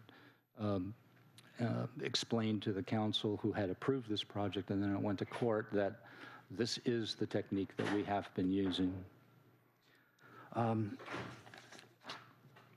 So I have had no comments from the general public. We did get one letter from Reed Searle that you saw, and I always appreciate Reed's letters. And we got a letter late tonight from the applicant, and I asked that be the appellant, I'm sorry. And I asked that you guys were forwarded that, and I think you got it. And then my boss, the planning director, reminded me tonight that we have new bird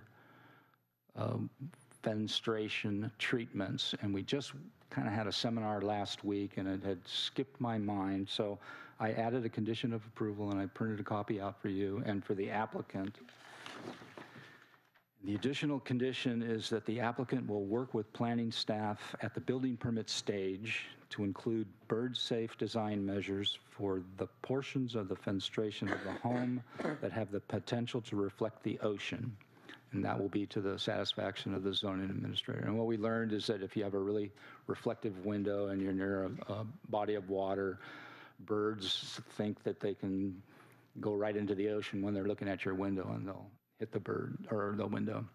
And so there's a variety of things that you can do to the fenestration so that the birds will avoid the windows. So, and it's an active, or working on this policy. It's not, hasn't been finalized, but we'll be able to work with the applicant to come up with something. So with that, let me get back to my notes. Yeah, that's it for my presentation. We're recommending that the Planning Commission uphold the zoning administrator's approval and deny the appeal. And the appellant is here tonight. Okay, thank you. Could I ask you to put a picture up of the actual project, just so we don't get confused? Some of us are old. Thank you. So first of all, do commissioners have any questions of staff? Seeing none at this time, I'm going to ask the appellant to address us. You'll have 15 minutes, after which I will ask the applicant to make any comments to us. Good evening. Good evening, Commissioners. My name is Michael Brodsky. I live at 1712 West Cliff, next to the proposed project. And I'd like to start out by repeating my welcome to Mr. Kumar and his family to our neighborhood, and by repeating my support for his plan to build a home on the lot. That lot has been vacant for quite some time, and it's attracted littering and other unsavory activities, and building a home there will be a welcome addition to our neighborhood. I'd also like to point out that I've never spoken against the project or contended that Mr. Kumar couldn't have a second story. What I've asked for and what I'll be asking for again tonight is simply that he conform to the zoning code.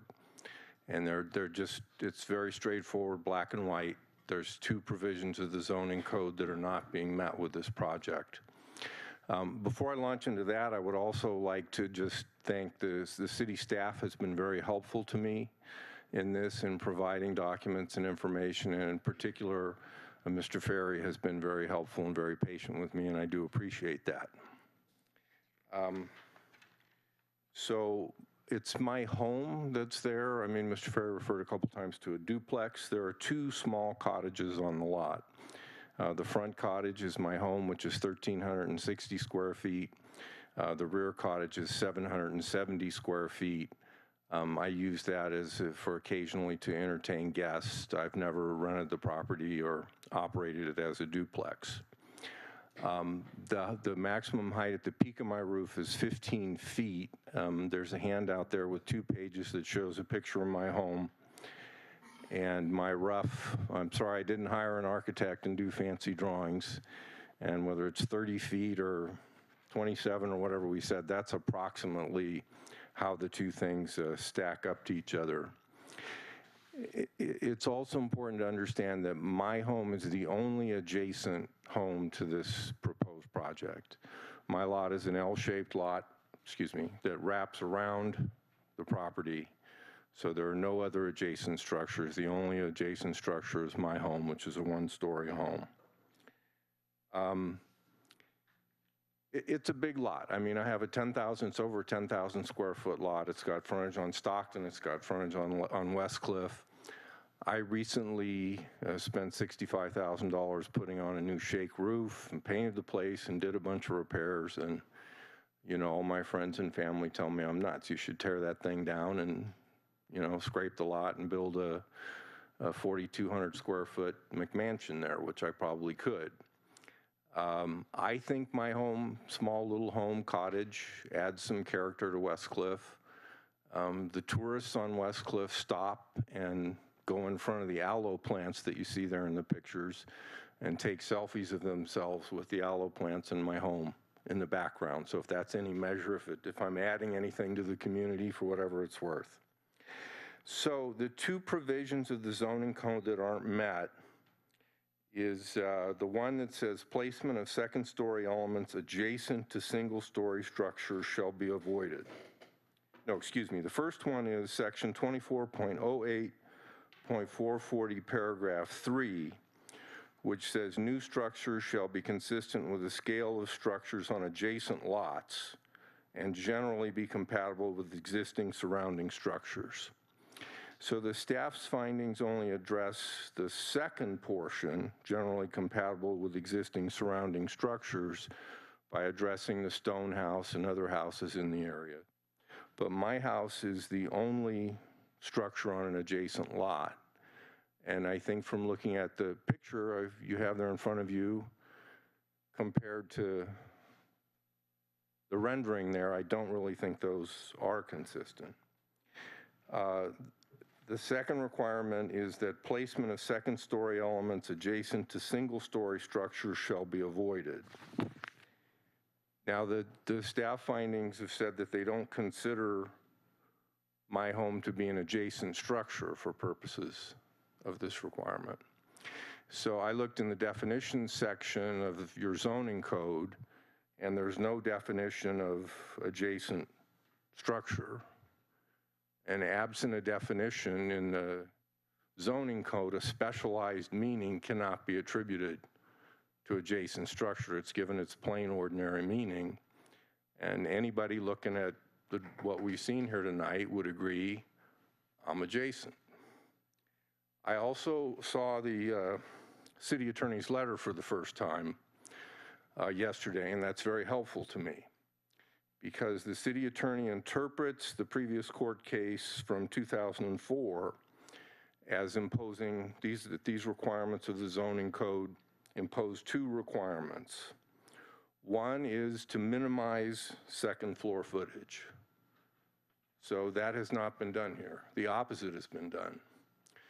The way this home has been designed is ordinarily you have a limitation that the second floor can only be no more than 50% of the floor area of the first floor.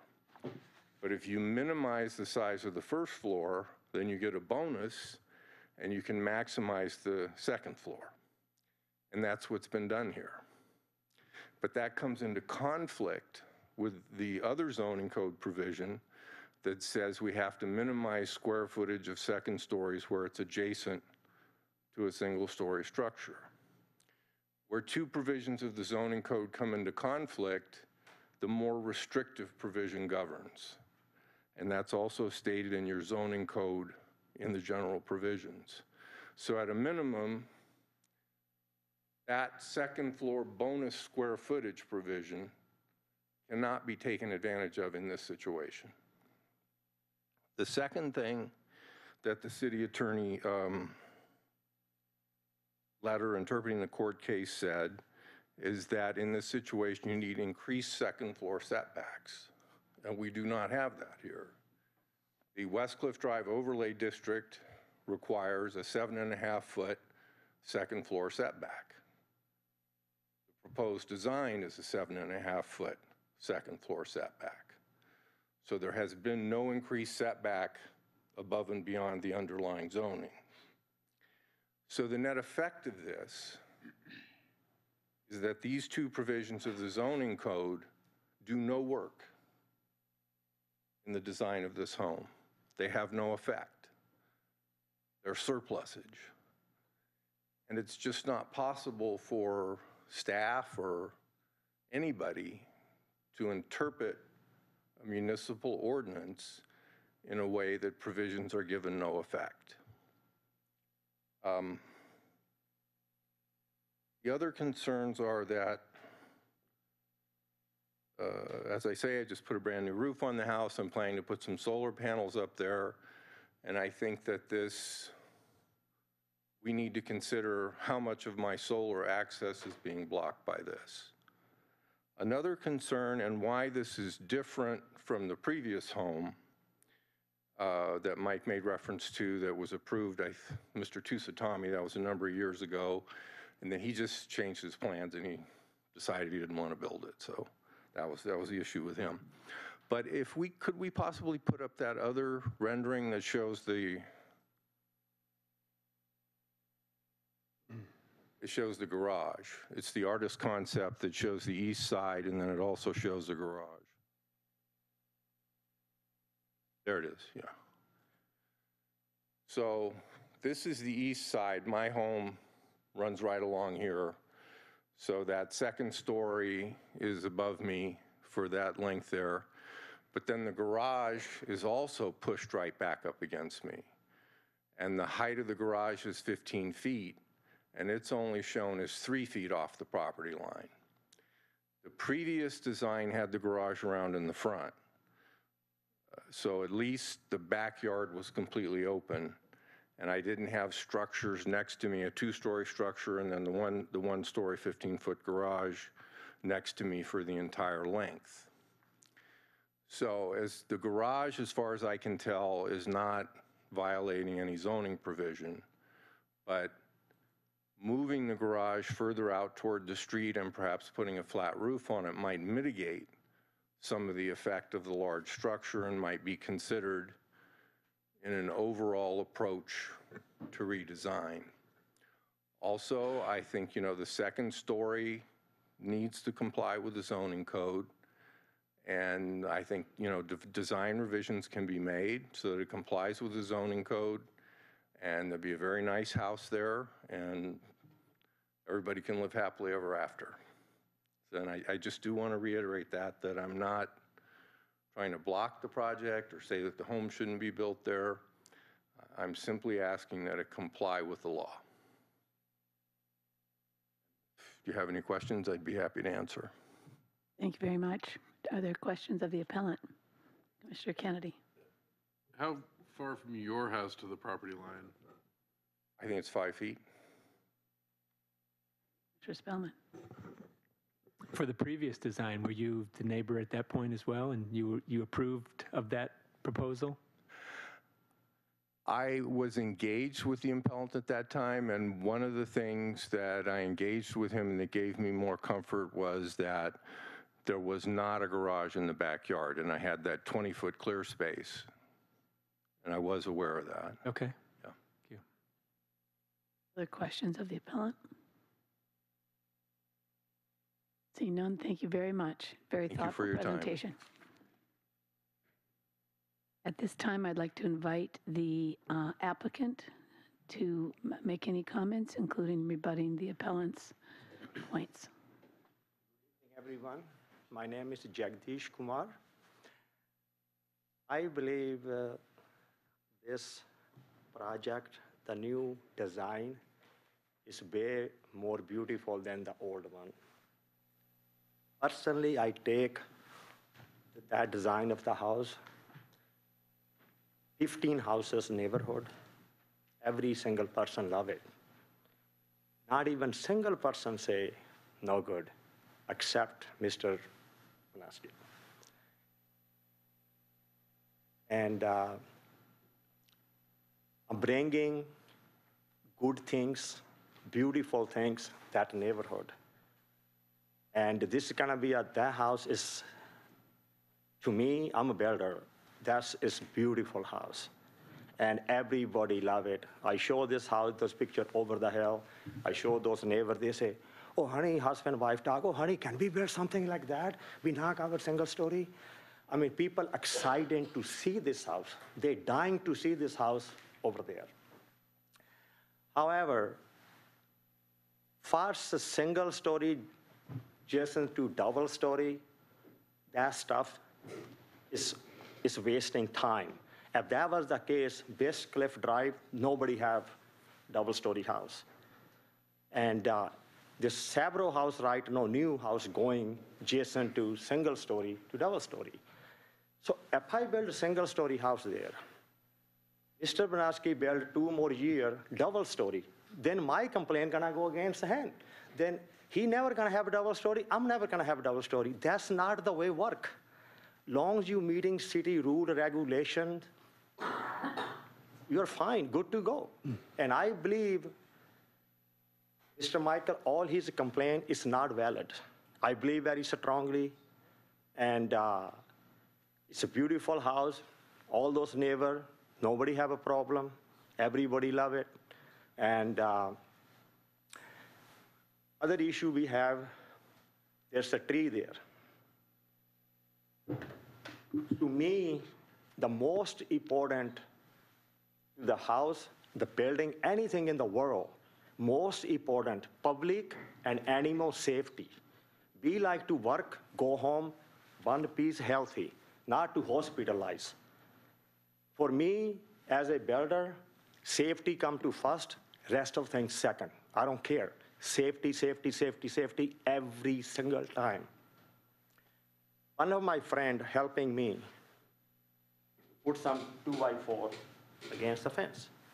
When he stand, the tree hit his head, open this much. He have a 4 month off work, he's not doing good still. His sister come in the property, taking picture. Mr. Banaski, go there, talk to her. Oh, this is Jack tree. Go ahead and sue him. He should pay all the damage. According to them, that's their statement. In the complaint, he invent that's his tree. If you read that his complaint, and he's invent that's his tree. There's a survey already done the property. According to the survey, those tree into his property. They're over like this, umbrella, which is, you guys see the picture. And I try to cut those trees from my property line straight up, several times. I make an appointment with him. He cancel. Oh, let me some more time. Let me talk to this guy. Let me talk to this guy. Let me talk to this. Let me talk to this. He never let me cut. I believe the state of California law, whatever in your property straight line, you can cut it, especially they're unsafe, they're dead. And that's crazy. And he want to save those dead tree? That's ridiculous. And people can get hurt. If he let me take it, those trees long time ago, my friend, he should be perfectly healthy and he should be go to work and his family be happy. And I don't know what's going to happen to him because he aware that problem. And there's a several business. I make appointment to clean up the mess. He don't let me do that because he's attorney. He's threatening all those neighbors. Oh, if you mess with me, I sue you. All those neighbors against this gentleman. I talked to every single one. They say, all those neighbors told me if any issue legal with this person, be right behind you. And once again, like I said, those trees, I don't have to cut from property. I have right to cut where my property line is for safety reason and also my building reason. And far as I'm concerned, my project's beautiful. I really appreciate it if you guys approve. And far as I'm concerned, this is wasting time.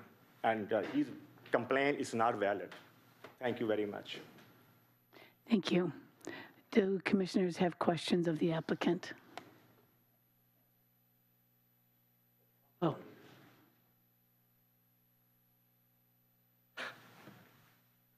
Did you have a question? Oh, okay, sorry about that. Sorry to bring it back up. Any questions of the applicant? Seeing none, thank you very much for Thank coming. you.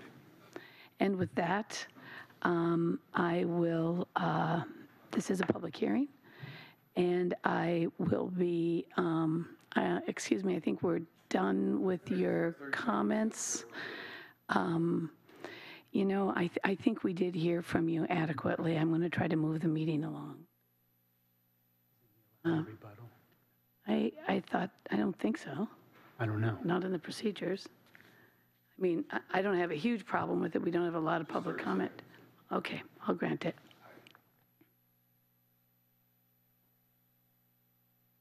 I never told anyone to sue Mr. Kumar. And in terms of the trees, the way I left it with him, we had an agreement that he was going to hire an arborist and that he would let me know when the arborist would be there and we would meet together with the arborist. And instead of that, he went there with the arborist, wrote the report, and submitted it. So as far as I'm concerned, I'm ready to meet with him and the arborist and figure out how we can deal with the trees. Thank you. This is a public hearing. I'm seeing no members of the public here to address us, but I will open up the public hearing, and I will close the public hearing and bring it back to the commission.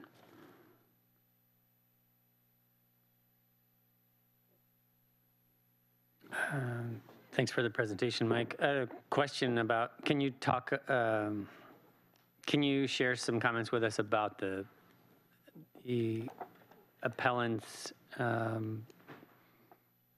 the whole adjacent property? The way I read Mr. Brodsky's letter was that staff doesn't view his property as adjacent, and that he does. Can you help us with that?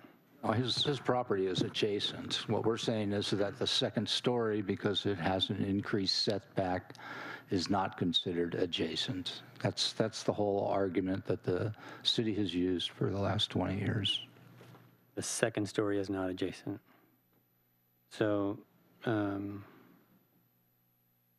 citing two codes that are not, that this project is not consistent with, and according to the city attorney's interpretation, the Superior Court's ruling, this is consistent.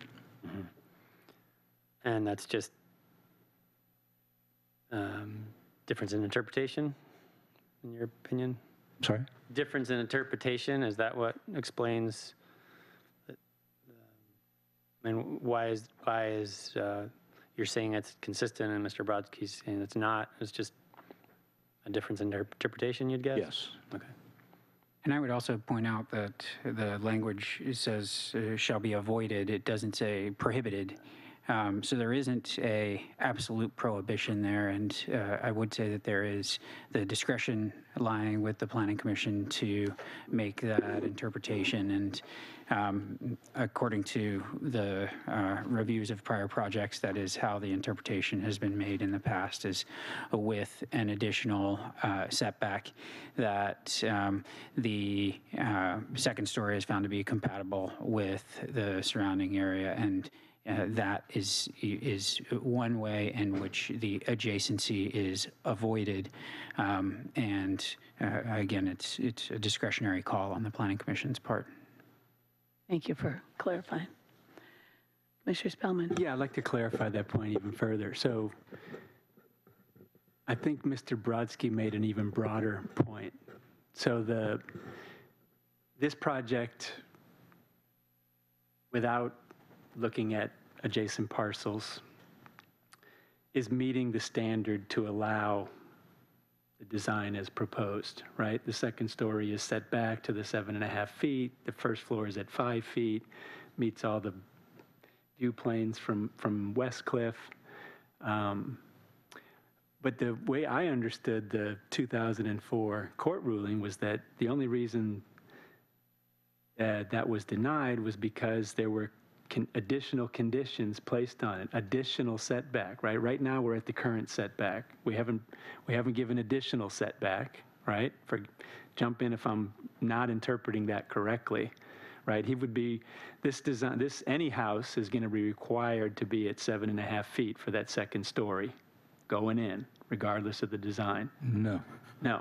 No, you could be a substandard lot and you could go straight up in a 5-foot setback.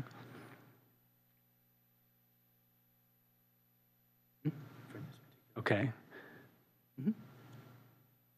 So that's, okay, so now we're talking about if you've got the area on the ground floor at the certain percentage, you're allowed to go straight up on the second floor, essentially. Maybe I didn't understand your question then. I'm just trying to follow that thought through. So my point is, it complies without talking about the adjacent lot, which I think is an additional constraint for this property, right? The single story on the adjacent lot. Everything else being equal, you can't ignore that fact. So I don't see anything in the design that is addressing that fact specifically, right? There were conditions on that 2004 property that reduced the massing on the second story, so took square footage out, increased setback, and provided somehow increased solar access. I don't know exactly how that played out because I didn't see any drawings. I just read the description. But those three components were part of that ruling. I think it increased the setback from the existing house because that was so non-conforming. It met the setback requirements for the zone district. So I think they described in that. I think that's the crux of the matter because I didn't read it that way. And if in fact that's the legal determination, because before it was existing non-conforming setback for the single-story structure that was going to be demolished and rebuilt. Then the new proposed one, in fact, in this case, even had a variance, right, to setback on top of everything else. Street side yard setback, yeah. And is it that same side that we're talking about that's adjacent to the single-story home? That was a street side yard, so that was adjacent to a street. Okay. So I guess I'm looking for clarification from staff that some recognition of that single-story adjacent structure has been addressed. And if you're telling me going back to 7.5 feet is what is addressing that condition, then that's what I want to hear. Yes. And the privacy windows. And the privacy windows, okay. I'm curious then why the windows for the, let's call it the bar room, those were not required to be raised or somehow obscured as well. Which room? Looking at that rendering right there, the bedroom window is the small window on that elevation, right, on the second story. No, looking at the four. This is the bedroom window. Right, I'm looking at the 4 windows to the left. Yeah, those weren't required to be reduced. I think that that Mike's house probably starts right about here. So the privacy issue was going to be coming out of the bedroom. The back of the house. Okay. Okay, thank you for that clarification. Other comments from commissioners? Sorry about the voice.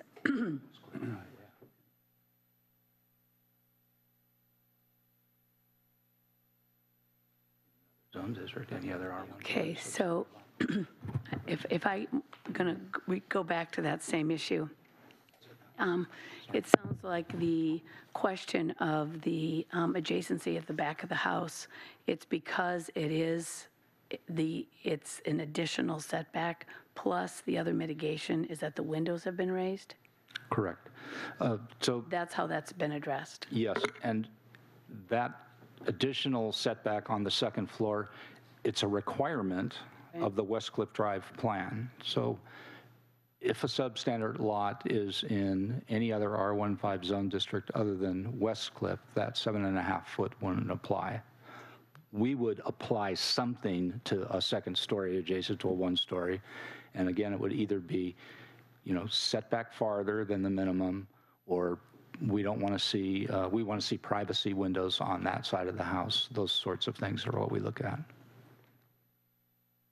Thank you. Yeah, so for me, that's a conflict, right? So that tells me it's meeting current code. It's not going above and beyond setback because of the adjacent single-story structure. That's the way I would interpret that, right? You're meeting setback right now. You're not giving any benefit to that existing single-story structure. That's the way I would read the code, and I'm hoping to be proven otherwise or told that there's something I can sink my teeth into that says that's not the case. On West Cliff Drive, it already is a requirement to be 7.5 feet for the second floor, So whether you're substandard or not. Right, okay. Right, so that's correct. Your analysis is correct. It's meeting the setback. It's got like 1.5 inches or something additional, Right, but it's right. meeting the setback. So you wouldn't place an additional requirement to address the single-story adjacent structure? This is my question. I think the privacy window is probably the additional thing because it was brought up at the public hearing. I wouldn't require anything more than the 7.5 foot side yard setback. If it became a problem at the hearing, then the zoning administrator I guess has that's the okay. authority. So then my rub is, so why does the zoning ordinance specifically call out single-story adjacent structures? And we just say we don't have to address those because it's what we've done for 20 years? That answer doesn't work. Okay. I mean, I'm just saying, right? I mean, I'm thinking of being in both people's shoes here. We want a solution that works, but we want one that also addresses the code in some manner. Sure, and I would say that the approach that would be taken if this were not in the West Cliff Drive would be to put in a solution similar to this with the additional 2.5 foot setback. And so this is meeting the code, and it's also meeting what we would apply in other areas. I think just throwing things out there, one of the concerns that I heard from the appellant here was the location of the garage. That is something that certainly the commission has the ability to say, for example, set the second story back an additional foot or 2 feet or whatever it sees as appropriate to address that interface. You also have another option that is they're not mutually exclusive. You could do one or the other or both. But hearing the neighbor's concern about the location of that garage, the driveway length is roughly 25 feet and it's a 20-foot minimum driveway length. Is that correct? So, you would have the ability to set that garage back further and still meet the applicable criteria that would help to address some of the appellant's concerns. And so just putting options out there. And again, this is all up to the Planning Commission's interpretation of how they would like to address these. And we're bringing some of the ways that it's addressed in other districts for the Commission's consideration. Okay. Yeah, go ahead. Go ahead. I'd like to ask the appellant to come back to the podium. I'm not inviting you to I'm inviting you back, but I had a couple of specific questions, not inviting you to make a full presentation, but what have you, what would you wish for with regard to the second story setback and the garage? Well, as far as the second story, there's two things. There's the additional setback, and there's also minimizing the size of the second story. So again, there's a specific zoning code requirement of an additional setback. How much more would you like to see? 2 feet. Have you told that to the applicant? I haven't. We haven't had the opportunity. You know, the original outset was he showed me the plans very quickly, and this is months and months ago, I tried to suggest, well, could we do this? Could we do that? And I was told, no, I'm not making any changes. So perhaps the most productive thing would be, and I don't know if it's a possibility here, but what you mentioned before was to continue so he and I and planning staff could sit down and see if we could come up with something acceptable. Because there are two factors on the second floor. One is that there's a specific requirement that the second floor square footage be minimized, and that has not been done. It's been maximized. An additional setback would not necessarily reduce the square footage of the second floor, depending on how his architect went about it. The second point is the setback. The third concern is the garage, and my desire would be to just have his backyard there and have the parking around the front. If that's not possible, perhaps a flat roof on the garage and moving the garage away a bit might mitigate some of my concerns from the main house. Although it is not necessarily a requirement that he do that with the garage, some compromise on the garage might mitigate some of my other concerns. And I think the way to address that is to sit down around the table with his architect. Thank you. Thank you. Well, I can continue the dialogue as long as I like with it. Well, it generally goes through the chair, but, you know. Can I not? Sure, you could ask Okay, another question. I'm done. I just wanted to see if I had the right to do that. Okay. Generally go through the chair. I mean, that's Go okay. Yes, through you can you? see. Yeah, that's fine. Thank you. Are there any points? Yes. Yeah, I'd like to discuss that issue a little further. So the notion of minimizing the second floor square footage, when and how is that triggered, and how has that been addressed in this project? It's in one of the findings on the substandard lot, I believe. Let me see if I can find it.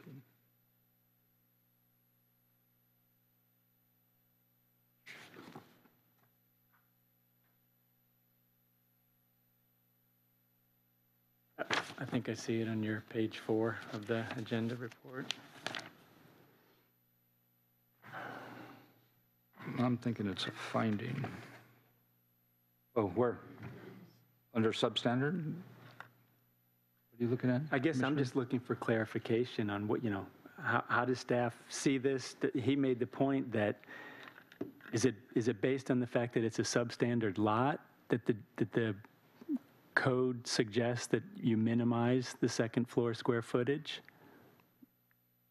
Not that I'm aware of. He could be talking about, there's a finding, it's number 33. It says the floor area of second story shall not exceed 50% of the first floor, except in cases where the first floor constitutes 30% or less coverage.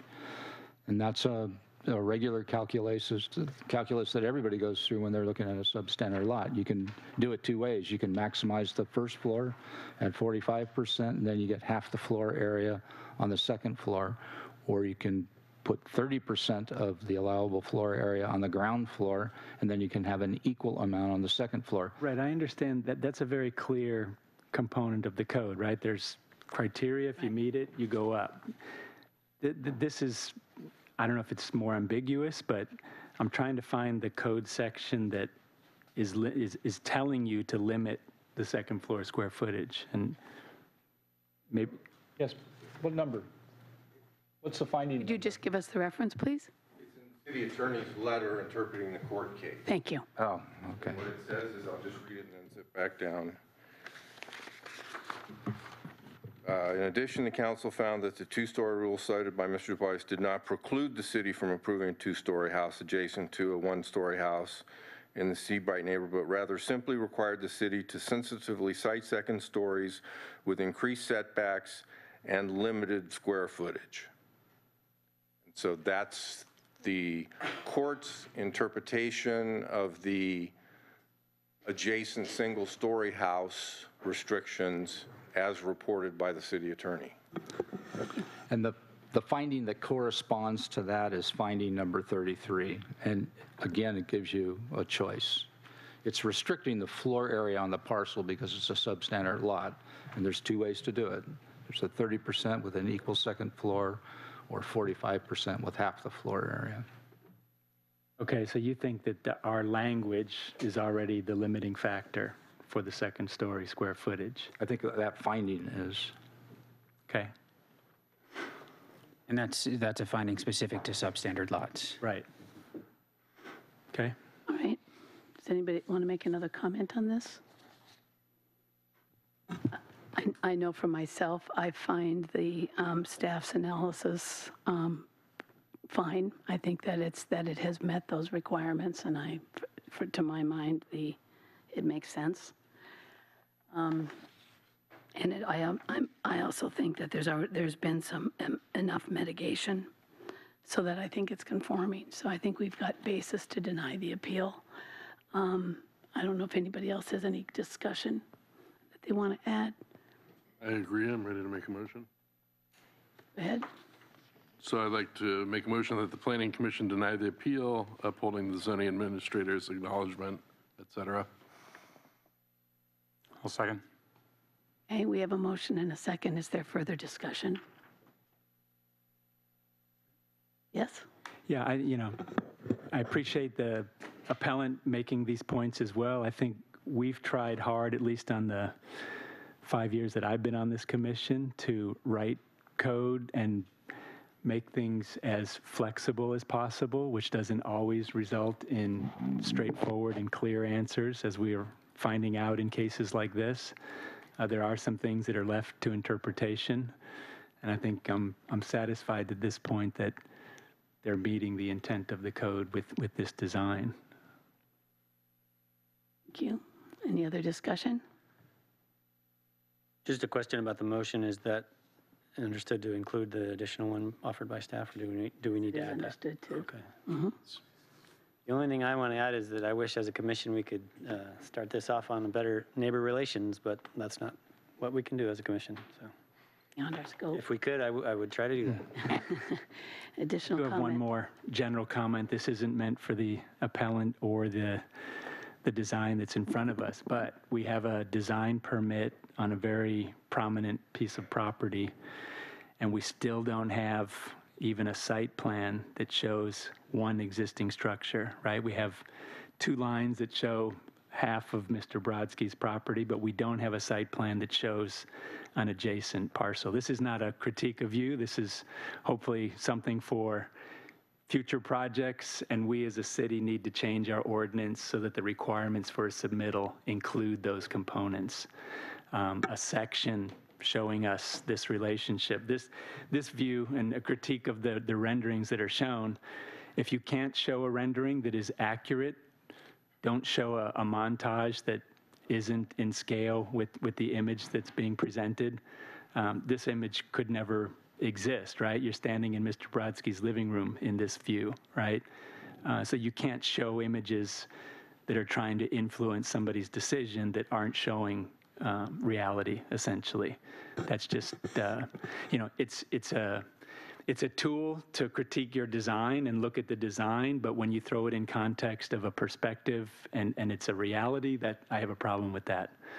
And I think it should be something that we're able to look at and have all the information at our useful moment, I guess, what I'm looking for. So it's 2019. I've been saying this for over a year, over 2 years. I think we need to find a path forward to get the language included in our ordinance.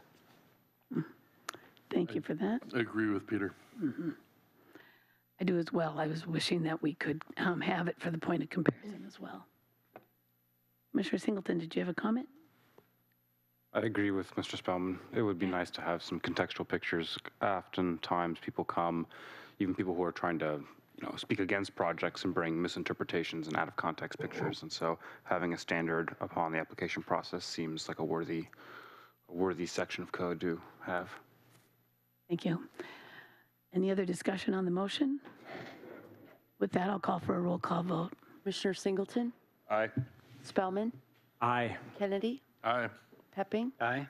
Mesiti Miller, Aye. Chair Conway. Aye. Thank you for your attention and careful consideration. Motion carries. It's a bit late. I've been carrying around for. Okay, with that, we will move on to the next item on the agenda, which is information items. Before we move on to the planning director's report, I'd like to acknowledge that this is the final meeting of Commissioner Mesiti Miller and Commissioner Kennedy. Express my thanks for your diligent service in the time I've worked here. It's been a pleasure getting to work with both of you. Thank you. Yes, thank you so much for your time and dedication to pushing things forward here. Your contributions have been well respected and, timely and always thoughtful. Thank you. I just want to say I appreciate your cheer and your approach, both in thoughtfulness and humor. And I've appreciated your perspective on pretty much every item we've discussed. So it'll be hard to be here without you guys. You'll be sorely missed. I'll just add a thanks and say I've learned a lot from both of you. Appreciate it. Right. Thanks, everybody. Yep. Thank you so much. If there's any ad hoc committees or subcommittees, you guys know my number. I'd like to start off the director's report just with also an acknowledgement and a gratitude for the 8 years of service that both of you have provided on this commission. Not only have you given countless hours of your personal time, both outside of the meetings and inside the meetings, but you and the commission as a whole has really given very detailed thought, and I really have appreciated the commitment that you all have brought to this and the preparedness that you've brought to each meeting. And so I want to share that the city is definitely better as a result of your volunteerism and your direct work on this commission. So sincere thanks for all the work over the past 8 years. I've only been a part of a couple of them, but I know that those have been very productive, and that you have certainly contributed a lot during that time, and I'm sure the same was true for the many years before. I'm afraid we just missed our chance to get that bike share station back, didn't we? I'll leave it on that. Leave it with that. It'll perkle up in a couple months. Probably. It'll be back. So I did want to just update the commission on a couple of items, updates regarding council actions that are either that have recently occurred or that are upcoming. Back in mid-November, this commission heard the Pacific Front Laurel project going from Taco Bell up towards the metro station with 206 or so residential units. And I wanted to report that the City Council did approve that project on December 11th. I am also wanting to let you all know that there has been a lawsuit filed against that project, citing concerns with CEQA and also not only the inclusionary requirements for that project, but the inclusionary ordinance approvals that went to this commission in the August timeframe and went to the City Council in the September 25th meeting, I believe. So just wanted to make you be aware of that. And then finally, you discussed the accessory dwelling unit provisions. We talked about them briefly as part of one of the items this evening. They came before this commission in mid-October, and they have subsequently been in front of the council 3 times, and they've been continued 3 times because there's been a lot of discussion on other items that has extended those agendas and precluded the ability for the council to consider those. And And this coming Tuesday, there is a time certain, 3:30 p.m. for those accessory dwelling unit changes. So we're looking forward to getting the council's take on those, and we appreciate the commission's very thorough review of those, and wanted to make you aware of the timing for the council decision. That's all I've got for now. Okay, thank you. And do we have any subcommittee or advisory body oral reports tonight?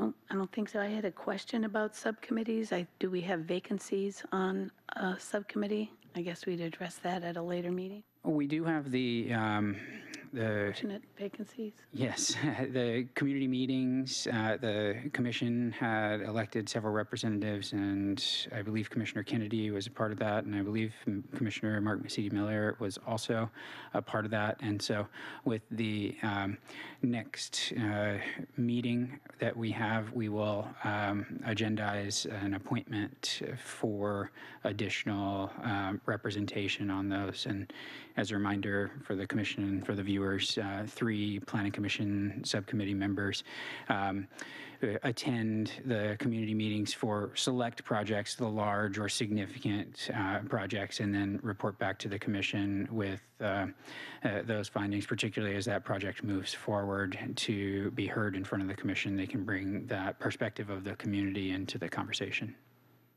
I thought it was worth noting that we'll also have those vacancies. Okay, with that, this meeting is adjourned. Thank you.